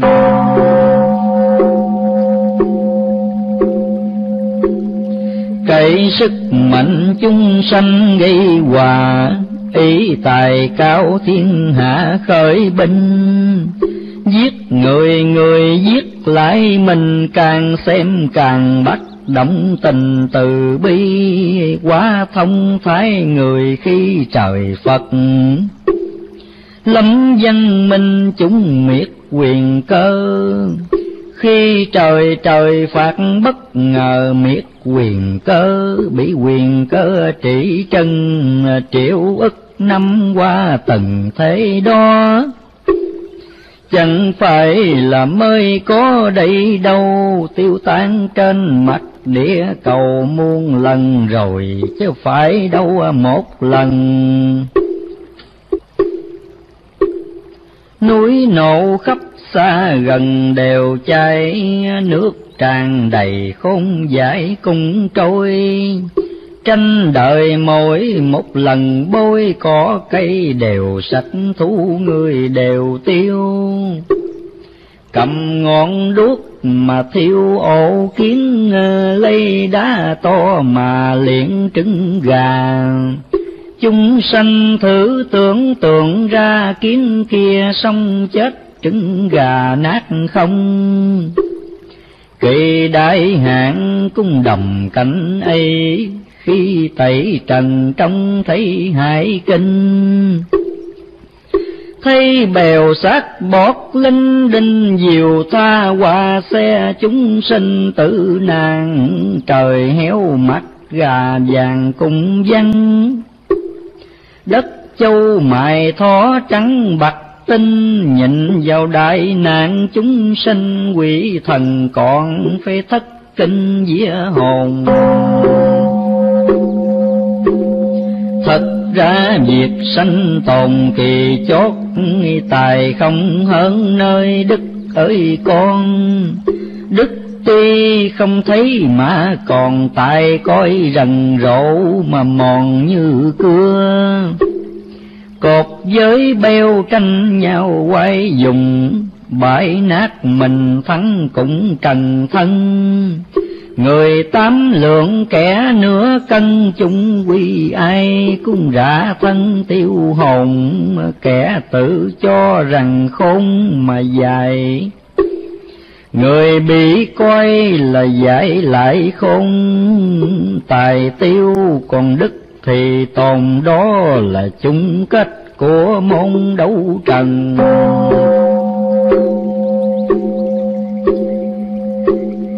Cuộc thắng bại phải cân nhắc kỳ, nếu tồn vong cần nghĩ suy rành. Phải mau bỏ giữ dễ lành, dù không tôn giáo cũng hành thiện lương. Lành chẳng khác bồm trương thuận gió, dự như là cháu nhỏ trong xe. Tu hành giết cả ráng nghe, đời này hung dữ chỉ là giết thân. Con ơi mắt người xưng tài sức, phần con nên chủ đức là hơn. Đức sau trước cũng vì nhân, tại thường trước đức sau thân là nhiều. Tài không đức chỉ chịu khổ hòa, đức không tài chỉ gá tai ương. Tài thêm có đức đồng tương, khác nào rồng được mây dương lấy mình. Có tôn giáo phải gìn chánh đạo, không thần quyền cũng tạo hiếu trung. Ở ăn đạo nghĩa bất tùng, khác nào cá nọ mà chung vô lờ. Mỗi việc ác mỗi tờ giấy nợ, thân nay chưa thì đợi thân sau. Dài bao thì trả cũng bao, xưa nay nhân quả luật nào nể ai. Thời mạt pháp trả dài rất trong, kỳ hạ quân chết sống lẻ thai. Đời xưa trả bao thị chày, đời nay trả bao một giây nhãn tiền. Tiên qua bước quần nguyên trần tục, thánh lộn đường giây phút phàm phu. Tu hay là chẳng có tu, bề ngoài không kể chi tu tâm hồn. Tâm giác được phàm nhân qua thanh, tánh mê còn tiên dính hồng trần. Thăng trầm tự xử lấy thân, lấy câu nhân quả định phân khỏi lầm, tự xét mình khởi tâm thiện ác, tự xét mình tạo tác hung hiền, khỏi cần hỏi ý thần tiên. Tự mình cũng biết nghiệp duyên thế nào, ăn chanh muốn ngọt ngào không được. Làm dữ mong có phước khó thay, một cùng với một là hai, chồng chi hưởng nấy xưa nay không lầm. Con thương chung khóc thầm đòi bữa, Phật nhìn đời bắt ứa lòng vàng. 10 người hết 9 người gian, ngoài đời đã chán còn loan trong chùa. Đạo đức chỉ là khua ngoài miệng, tu hành không một chuyện trong lòng. Kể kinh học nói cho thông, khác nào con két nhái ông chủ nhà. Nói thông thai kể ra sao hết, làm trái ngang chẳng việc nào xong.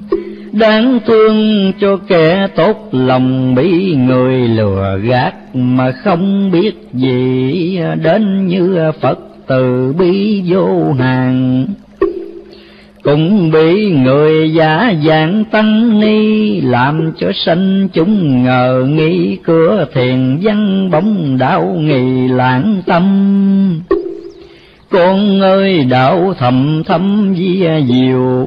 Chúng luôn công khuấy nhiễu không tan, chỉ thương cho khách trần gian, bị lòng ngờ vực chẳng đang từ bi.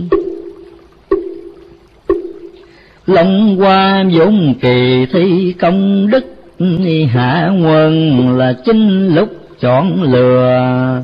Lành thì làm giữ nên chừa, thiên tồn ác thất thiên cơ định rồi. Núi cao vút bỗng trôi thành biển, biển sâu hồn lại biến non cao. Ruộng khô tức khắc sông hào nhai mắt, biến dạo rừng sâu.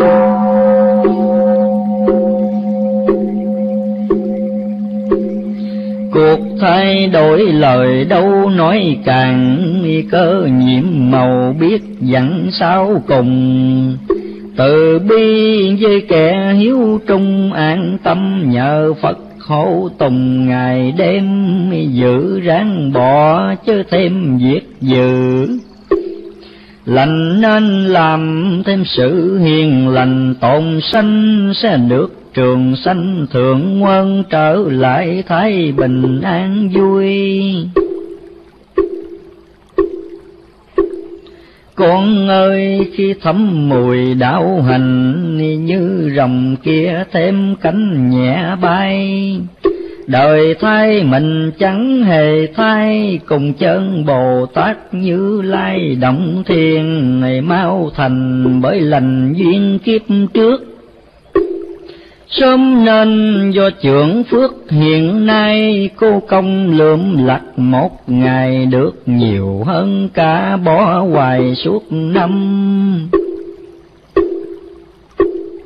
Trước không biết sao tầm sẽ rõ, xưa chẳng tu nay ngộ thì thành. Giữ xưa nhưng hiện nay lành, lành con chứ giữ tan tành còn chi.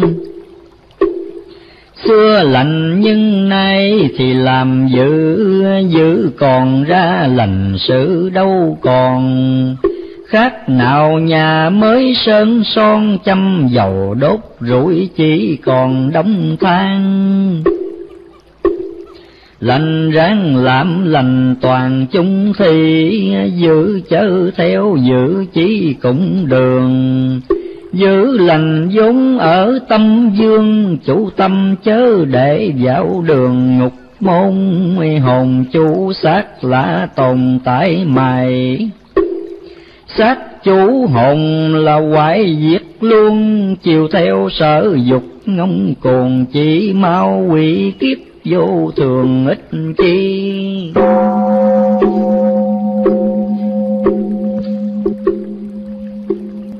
Lấy thần trí chỉ huy thể xác không dẫn dắt nương tà. Học theo gương Phật Thích Ca, lấy thần trí đạo thắng qua dục trần, đời tàn lấy nhầm cơn hoại diệt. Kiếp tạm còn gặp dịp sai sàng, 10 phần hết 9 phần tan, 1 phần còn lại toàn vàng với châu. Không cánh mà bay đâu cũng tới, ngồi một nơi thế giới xem cùng.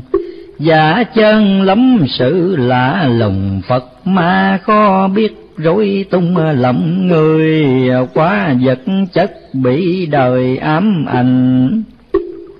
Yếu tinh thần bị cảnh cuốn lôi, chung quy chẳng giết não rồi, chỉ làm đau khổ cho đời nhiều hơn.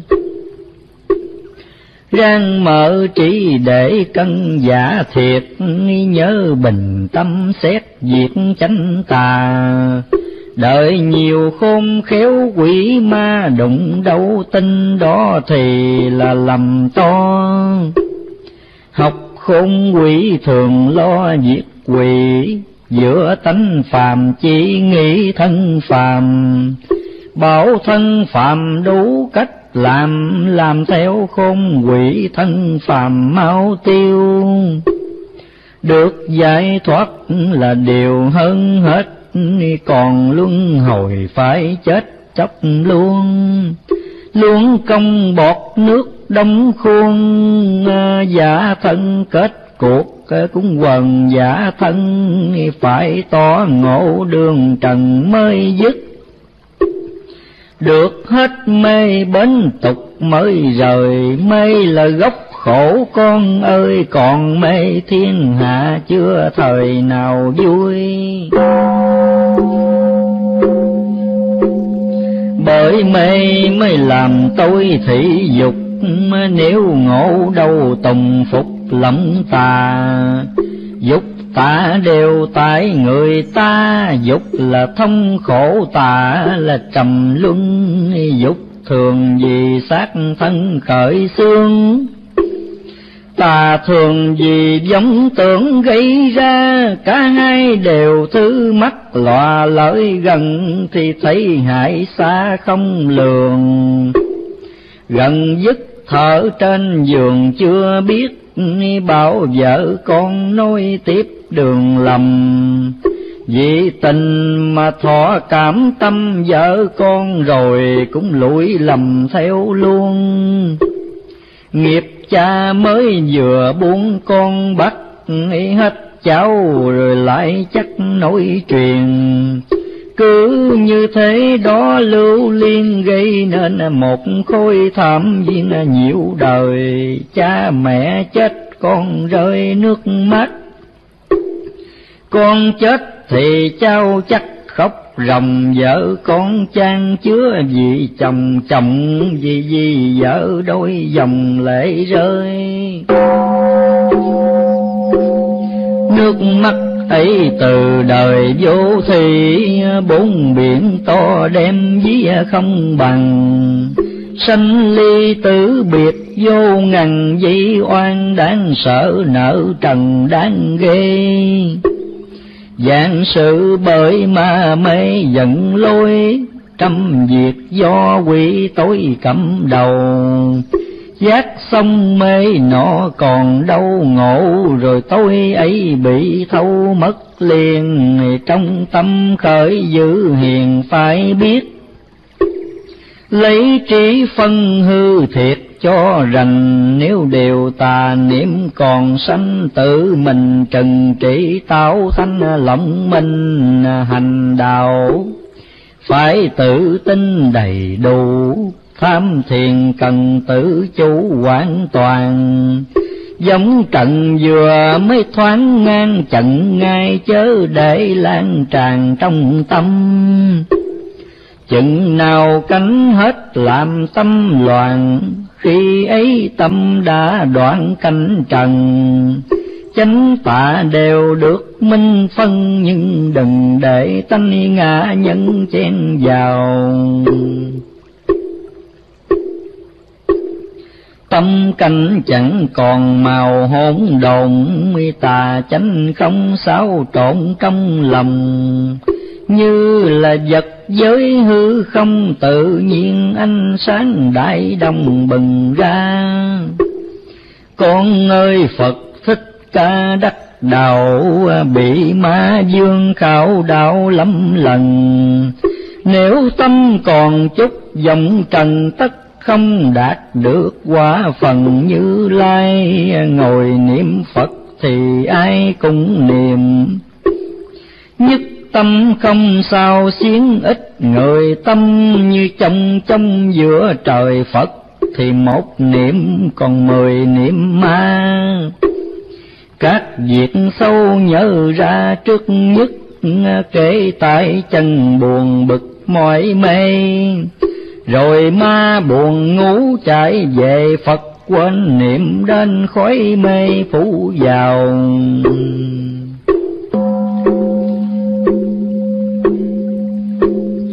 Không cần hỏi ông nào cũng biết, niệm thế bao giờ Phật chứng cho. Khác nào nồi gạo mới do bắt lên, nhắc xuống bao giờ chính cơm. Mục đích việc sớm hôm niệm Phật, là để cho chấm dứt niệm tà. Chỉ còn một niệm Di Đà, để nhờ Phật rước sang qua liên đài.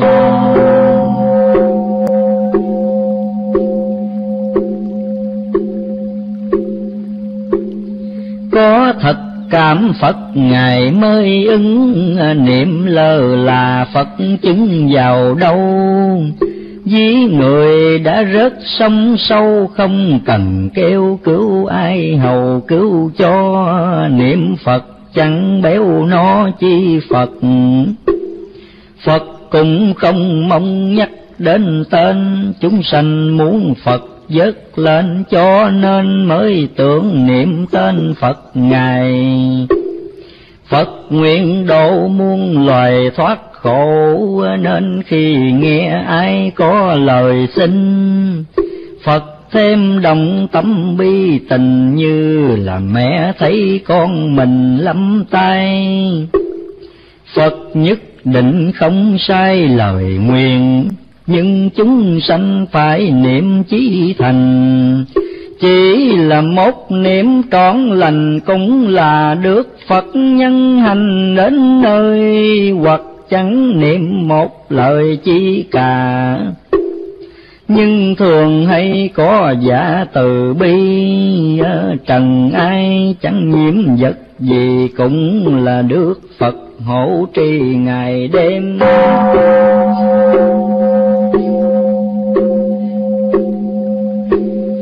Người tự độ cầu thêm Phật độ, như nước xuôi lại gió thuận chiều.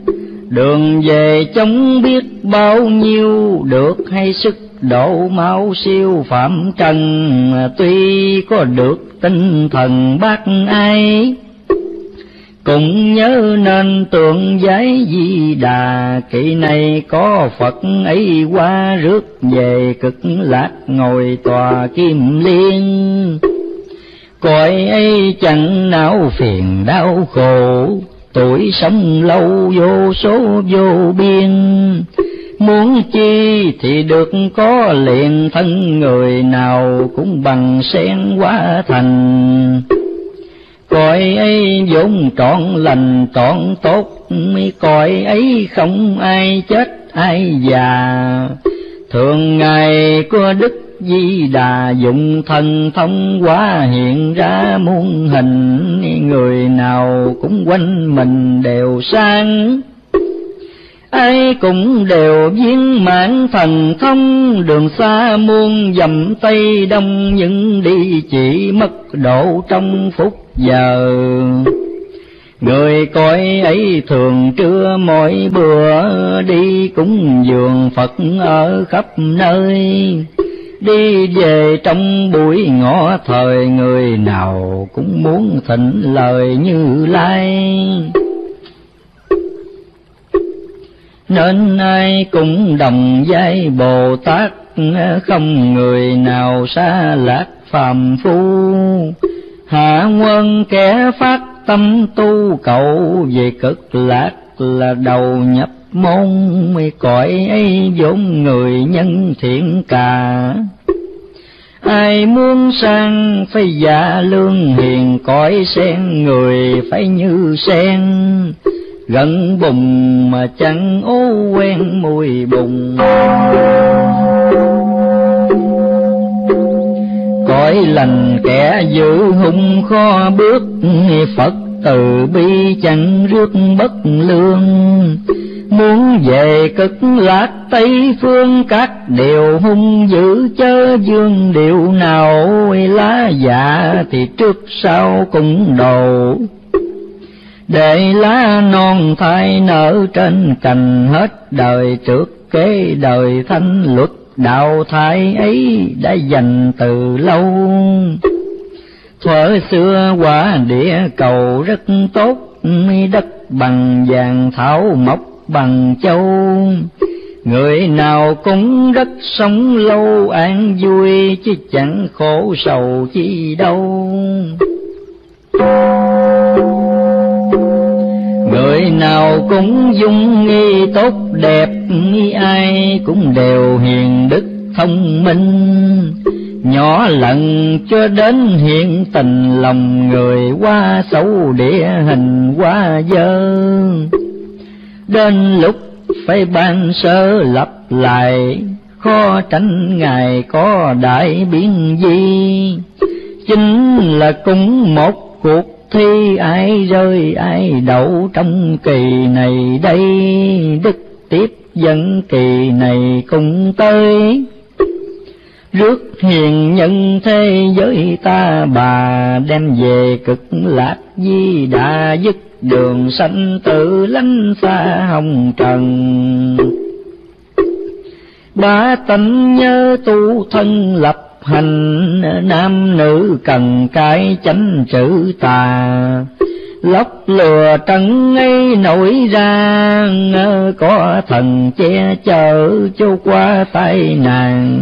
Thiếu đạo đức sắc gan cũng chạy, thật hiền lành bới cải không trôi. Luật kia đã định sẵn rồi, lạnh thời tồn tại giữ thời tiêu tan. Ngòi pháo đốt tất gian tiếng nổ, quả gây ra thì khổ hại thân. Cũng nên xét kỹ xa gần, cho hồn khỏi đọa, cho thân khỏi đài. Hồn bị đọa khó khai ngộ được, thân bị đài khó vượt lao lung. Dẫn nhau đi tới đường cùng, thân trầm thêm tội, hồn trầm thêm mê. Thế thảm rối rồi kế thế thảm tới, ma cũ đi ma mới hiện vào. Lúc nào biển cũng sống sao, chúng sanh chẳng có lúc nào đứng yên. Phần lớn bị bạc tiền mờ tri, ít ai mà chủ trị được tâm. Nghèo thì bị bác làm câm, giàu thì bị của giam cầm chung thân. Xưa nay chúng hỏng trần như thế, hơn thua nhau chỉ kể động tiền. Dòng đời xuôi ngược đảo điên đều, do cái thứ bạc tiền mà ra. Thứ tiền bạc người ta tạo nó, rồi người ta lấy khổ vì tiền. Không tiền nói phải cũng điên, có tiền nói quấy cũng thiên người. Trâu bò thì bị người xỏ mũi, người bị tiền bạc cởi trên lưng. Trâu bò chỉ khổ xác thân, người thì xác thịt tinh thần khổ luôn. Khổ đến chết chưa buông được nó, mà nhiều người lại đó làm vinh. Tiền xem trọng nghĩa xem khinh, ngày nay thế giới chỉ tin động tiền. Tiền là bạc không yên một chỗ, nay tay này mai ở tay kia. Người thường vì nó rẻ chia, gây ra máu đổ đầm đìa khắp nơi. Chủ được nó là đời hạnh phúc, mà nó chủ mình là mất tự do. Làm ra để giúp để cho, chứ gom góp để bo giữ đời. Đem giúp đỡ cho người chẳng mất, cứ bo giữ cất không còn. Vật mòn biết dụng không mòn, tiền đừng nên bạc nên tròn nghĩa ân. Ham tiền bị hư thân lâm kè, mến bạc nhiều người nhẹ giá danh. Gái thì ban mất tiết trinh, trai thì trộm cướp hoặc sanh giang hùng. Thân cho mấy khi lòng mến bạc, tình thân kia cũng nát như tương. Tự mình bóp chết tình thương, mà không sáng mắt bởi dương động tiền. Tiền dùng đúng tiền hiền như Phật, bạc xài lầm bạc ác hơn ma. Phật ma cũng tại người ta, chứ tiền bạc nó vốn là vô tri. Nhiều tiền kiếp mâu ni giàu có, bạc tiền đâu làm khổ được ông. Mà là nhờ có tiền đồng giúp ông bố thí khắp trong dân lành.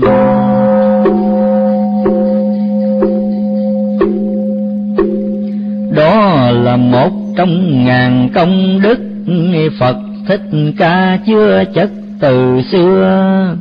Dùng tiền như hạn cho mưa, biển non đo cũng chẳng vừa đại ân. Phật xưa cũng sát trần cõi tạm, Ngài cũng tình cũng cảm như ai. Thế mà Ngài chứng Như Lai, nhờ lòng bố thí nhờ hay nhân từ. Phật làm thế này người cũng thế, tất nhiên là ngồi kế Phật Ngài. Nhớ câu trọng nghĩa hơn tài, tiền tài chớ để nó sai khiến mình. Ai có của bị khinh cũng mặc, đừng vì tiền gai gắt với ai. Có ra thì đỡ xây xài, không thì nhịn chịu, chứ cay đánh lòng. Nghèo nhớ giữ lòng trong sạch già. Giàu đừng quên bố đức thi ân, có dư chứ hưởng riêng thân, nên cho kẻ khác lấy phần ấm no. Được như vậy được khó công đức, sống đời đau khổ cực dĩ đời. Trong tâm thường được thảnh thơi, tuy trong cõi tục mà đời thần tiên. Tiên với tục dính liền mặt trái, để vậy phạm lộn lại là tiên. Cũng thời sử dụng đâm tiền, người lo quần chúng kẻ riêng lo mình.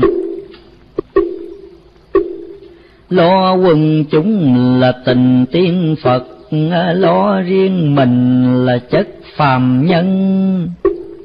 Tình tiên Phật hết trầm luân, chất phàm nhân tất còn thân luân hồi, Phật phàm có thể thôi đâu khó. Làm hay không việc đó tại người, người đâu bông đó không rời, ngoái đầu ngó lại mặt trời thấy ngay. Xưa ma đó bỗng nay Phật đó, cây với thuyền nào có xa nhau. Khéo tay môi móc ghép vào, thì cây nên được thuyền tàu khó chi. Chúng sanh chớ bỏ đi tự lực, mọi người nên lấy sức của mình. Phạm tình đối lại thánh tịnh, tự mình sửa lấy lòng mình hơn ai. Chớ ỷ lại kẻ ngoài cứu vớt, phải tự mình tìm cách thoát ly. Thật tâm tự độ mình đi, tự nhiên có Phật hộ trì khỏi lo.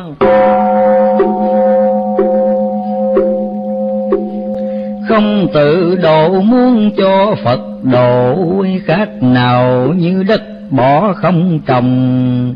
Ví dụ mưa xuống ngập đồng, trái bông cùng chứ có hồng xanh ra. Biết tự trị tất là tự độ, làm lành còn giữ bỏ không làm.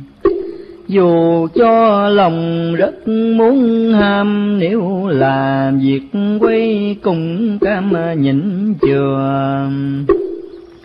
Muốn thì cứ làm bừa không xét, trong 10 điều hồng bét 9 điều. Muốn điều lành chẳng bấy nhiêu, muốn điều hung dữ lại nhiều gấp 10. Cho nên mỗi một lời muốn nói, hoặc trước khi muốn khởi việc làm, phải cần hỏi lại lương tâm xét, coi việc có lỗi lầm hay không.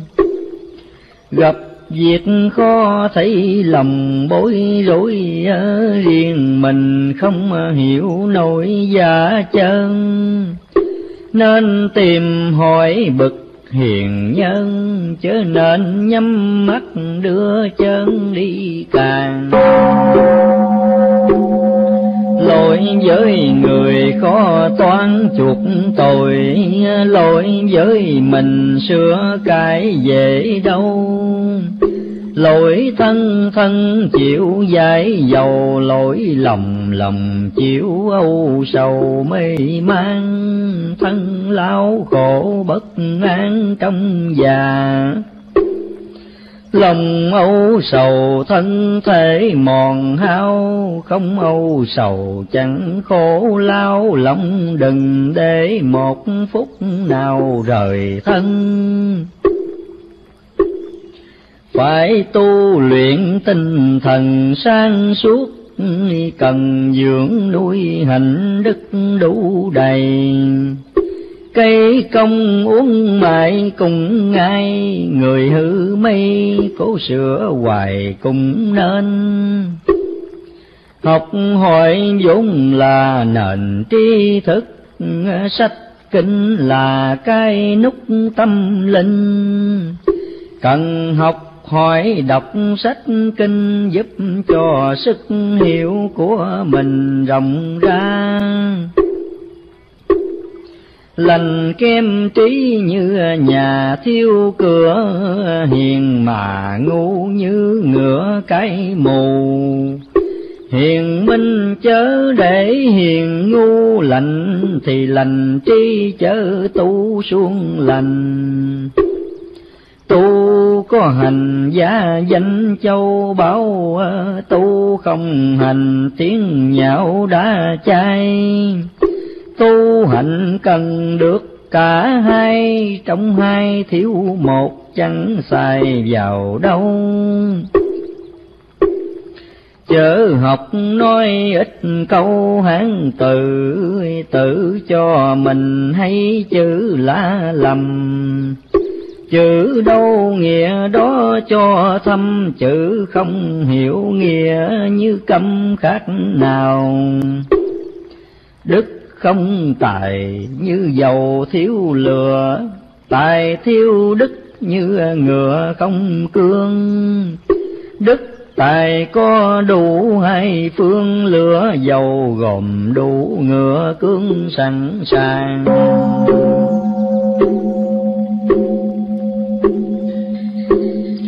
Đạo có hạnh mới rằng học đạo, tu không hiền ai bảo là tu. Cửa thiền nay quá mờ lưu, do người giả đạo dối tu phần nhiều. Đạo không hành là tiêu diệt đạo, tu làm hung là đạo ngược tu. Mù còn có thể hết mù, tội lường gạt Phật dễ dầu gì tiêu. Tội vô ý còn nhiều chỗ thứ, tội cố tình luật xử không tha. Nếu tu không được thì ra, chớ mưu lấy đạo làm nhà buôn dân. Tạo ngu dại hướng phần ngu dại, làm ác gian lành cái ác gian. Chạy trời sao khỏi nắng chán, hại người mù tất phải mang kiếp mù. Thù người bị người thù khó trốn, tổn hại người người tổn hại mình. Nhân nào quả nấy công minh, người trong hạ giới chớ khinh lưỡi trời. Con ơi Phật lập lời nói trước, đời hạ quân vô phước thì nhiều. Nghiệp mê không những khó tiêu, quả sầu trái lại dễ chịu vào mình. Việc trả bao rất nhanh khó tường, sớm gây thì chiều hưởng không lâu. Thần minh tuy chẳng thấy đâu, nhưng mà mọi việc đều tâu ngọc hoàng. Tội đền tội bát vàng khó chuộc, phước thì là gặp phước khỏi lo. Công bằng ngọc đế cần cho, mãi lòng không lọt chớ lo sai lầm.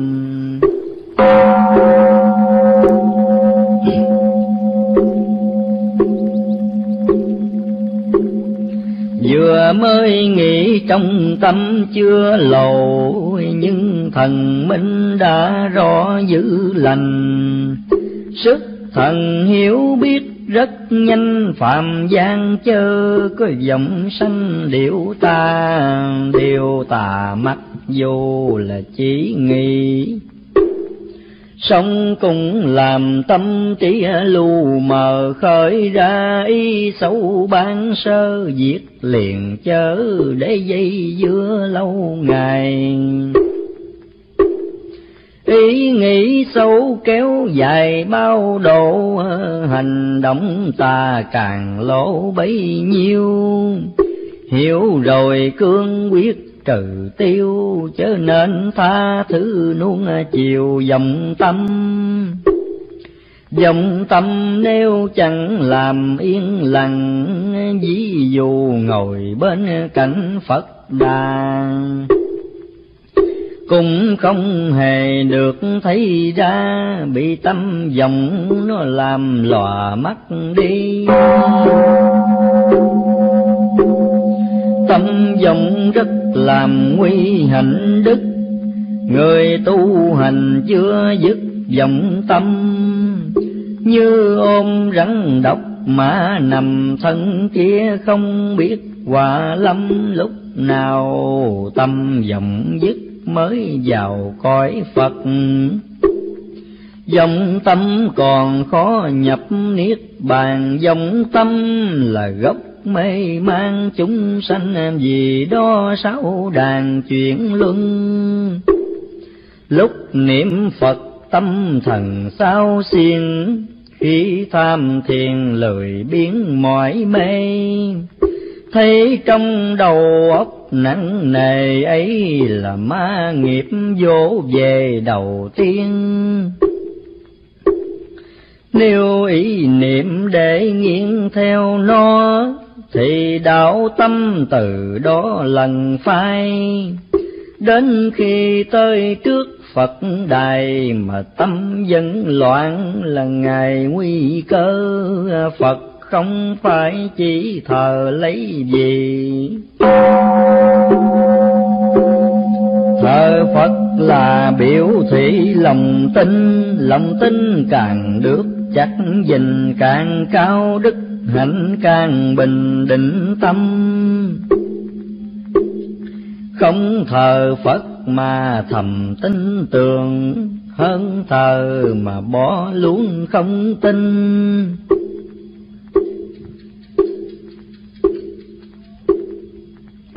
Có tin mới biết sửa mình, không tin đâu bỏ hành trình xấu xa. Tin là mẹ đẻ ra ngôi Phật, tin là thuyền cứu vớt chúng sanh. Có tin thì mới có thành, thiếu lòng tin tưởng tu hành sao nên.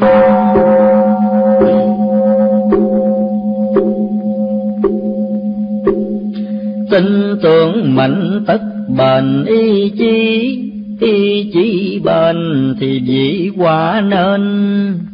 Không tin thì chỉ không bền chí sẽ không nên đạo màu. Biết càng khó càng sâu tin tưởng,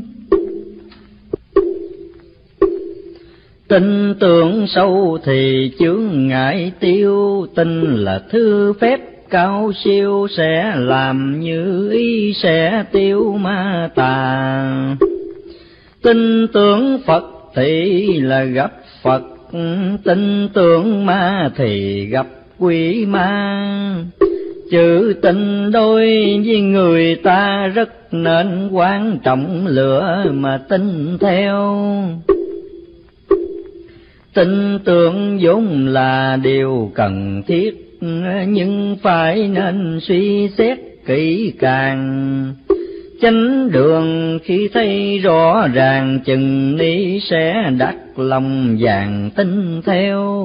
Tin dễ giải thường gieo ân hận, tin bướng càng lầm lẫn phẫn nhiều. Không tin thì đạo không siêu, dễ tin quá cũng chẳng tiêu nghiệp trần. Dễ tin tất tâm thần dễ động, dễ động tâm dễ mong sự trần dắt được tâm thần. Khác nào như bị thọt chân vào còng. Sức tự chủ đã không còn nữa, quyền hành do sao đứa giặc trần. Tha hồ thỏa mãn nhục thân tâm hồn, cứ thế mê dần đi thôi. Mạng sống chỉ là mồi thí dục, tâm hồn thì lệ thuộc xác thân. Lái quay ở giữa ngục trần, lúc nào cũng sợ tử thần đến kêu. Giàu cũng sợ mà nghèo cũng sợ, chủ cũng lo mà tớ cũng lo. Những người chức trọng giàu to, vấn đề chết chóc sợ lo hơn nghèo.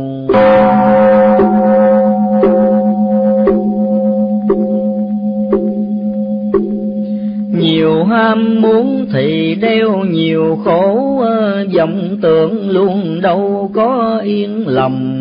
Kẻ thì tôn của người không, kẻ dùng tài sức người dùng tâm tư. Lo đến chết không như ý được, Hết muốn này đến lượt muốn kia, mồ hôi nước mắt đầm đìa, mà lòng ham muốn nọ kia chưa vừa.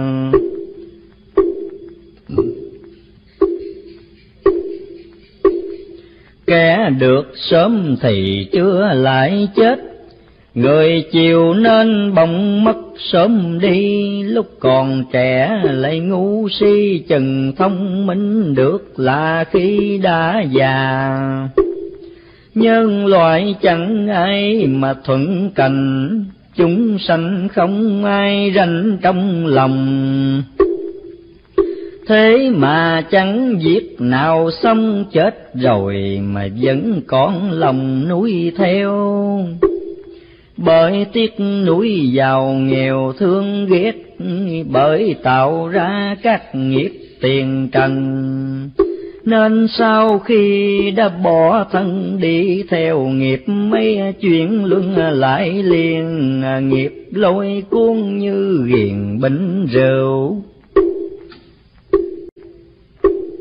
Khi thèm không ai rủ cùng đi, hôm qua say ngủ ly bì, bữa nay say nữa dễ gì bỏ say. Nghiệp thế phải đầu thai cõi thế, mến trần thì sanh đẻ nơi trần. Quả sanh vì bởi có nhân, nếu nhân không có quả sanh bao giờ. Trước cũng bởi vì nhớ bận thế, nay mới rơi trong bể hỏng trần hiện thời. Nếu chẳng tu thân sau này, khó tránh khỏi phần đầu thai.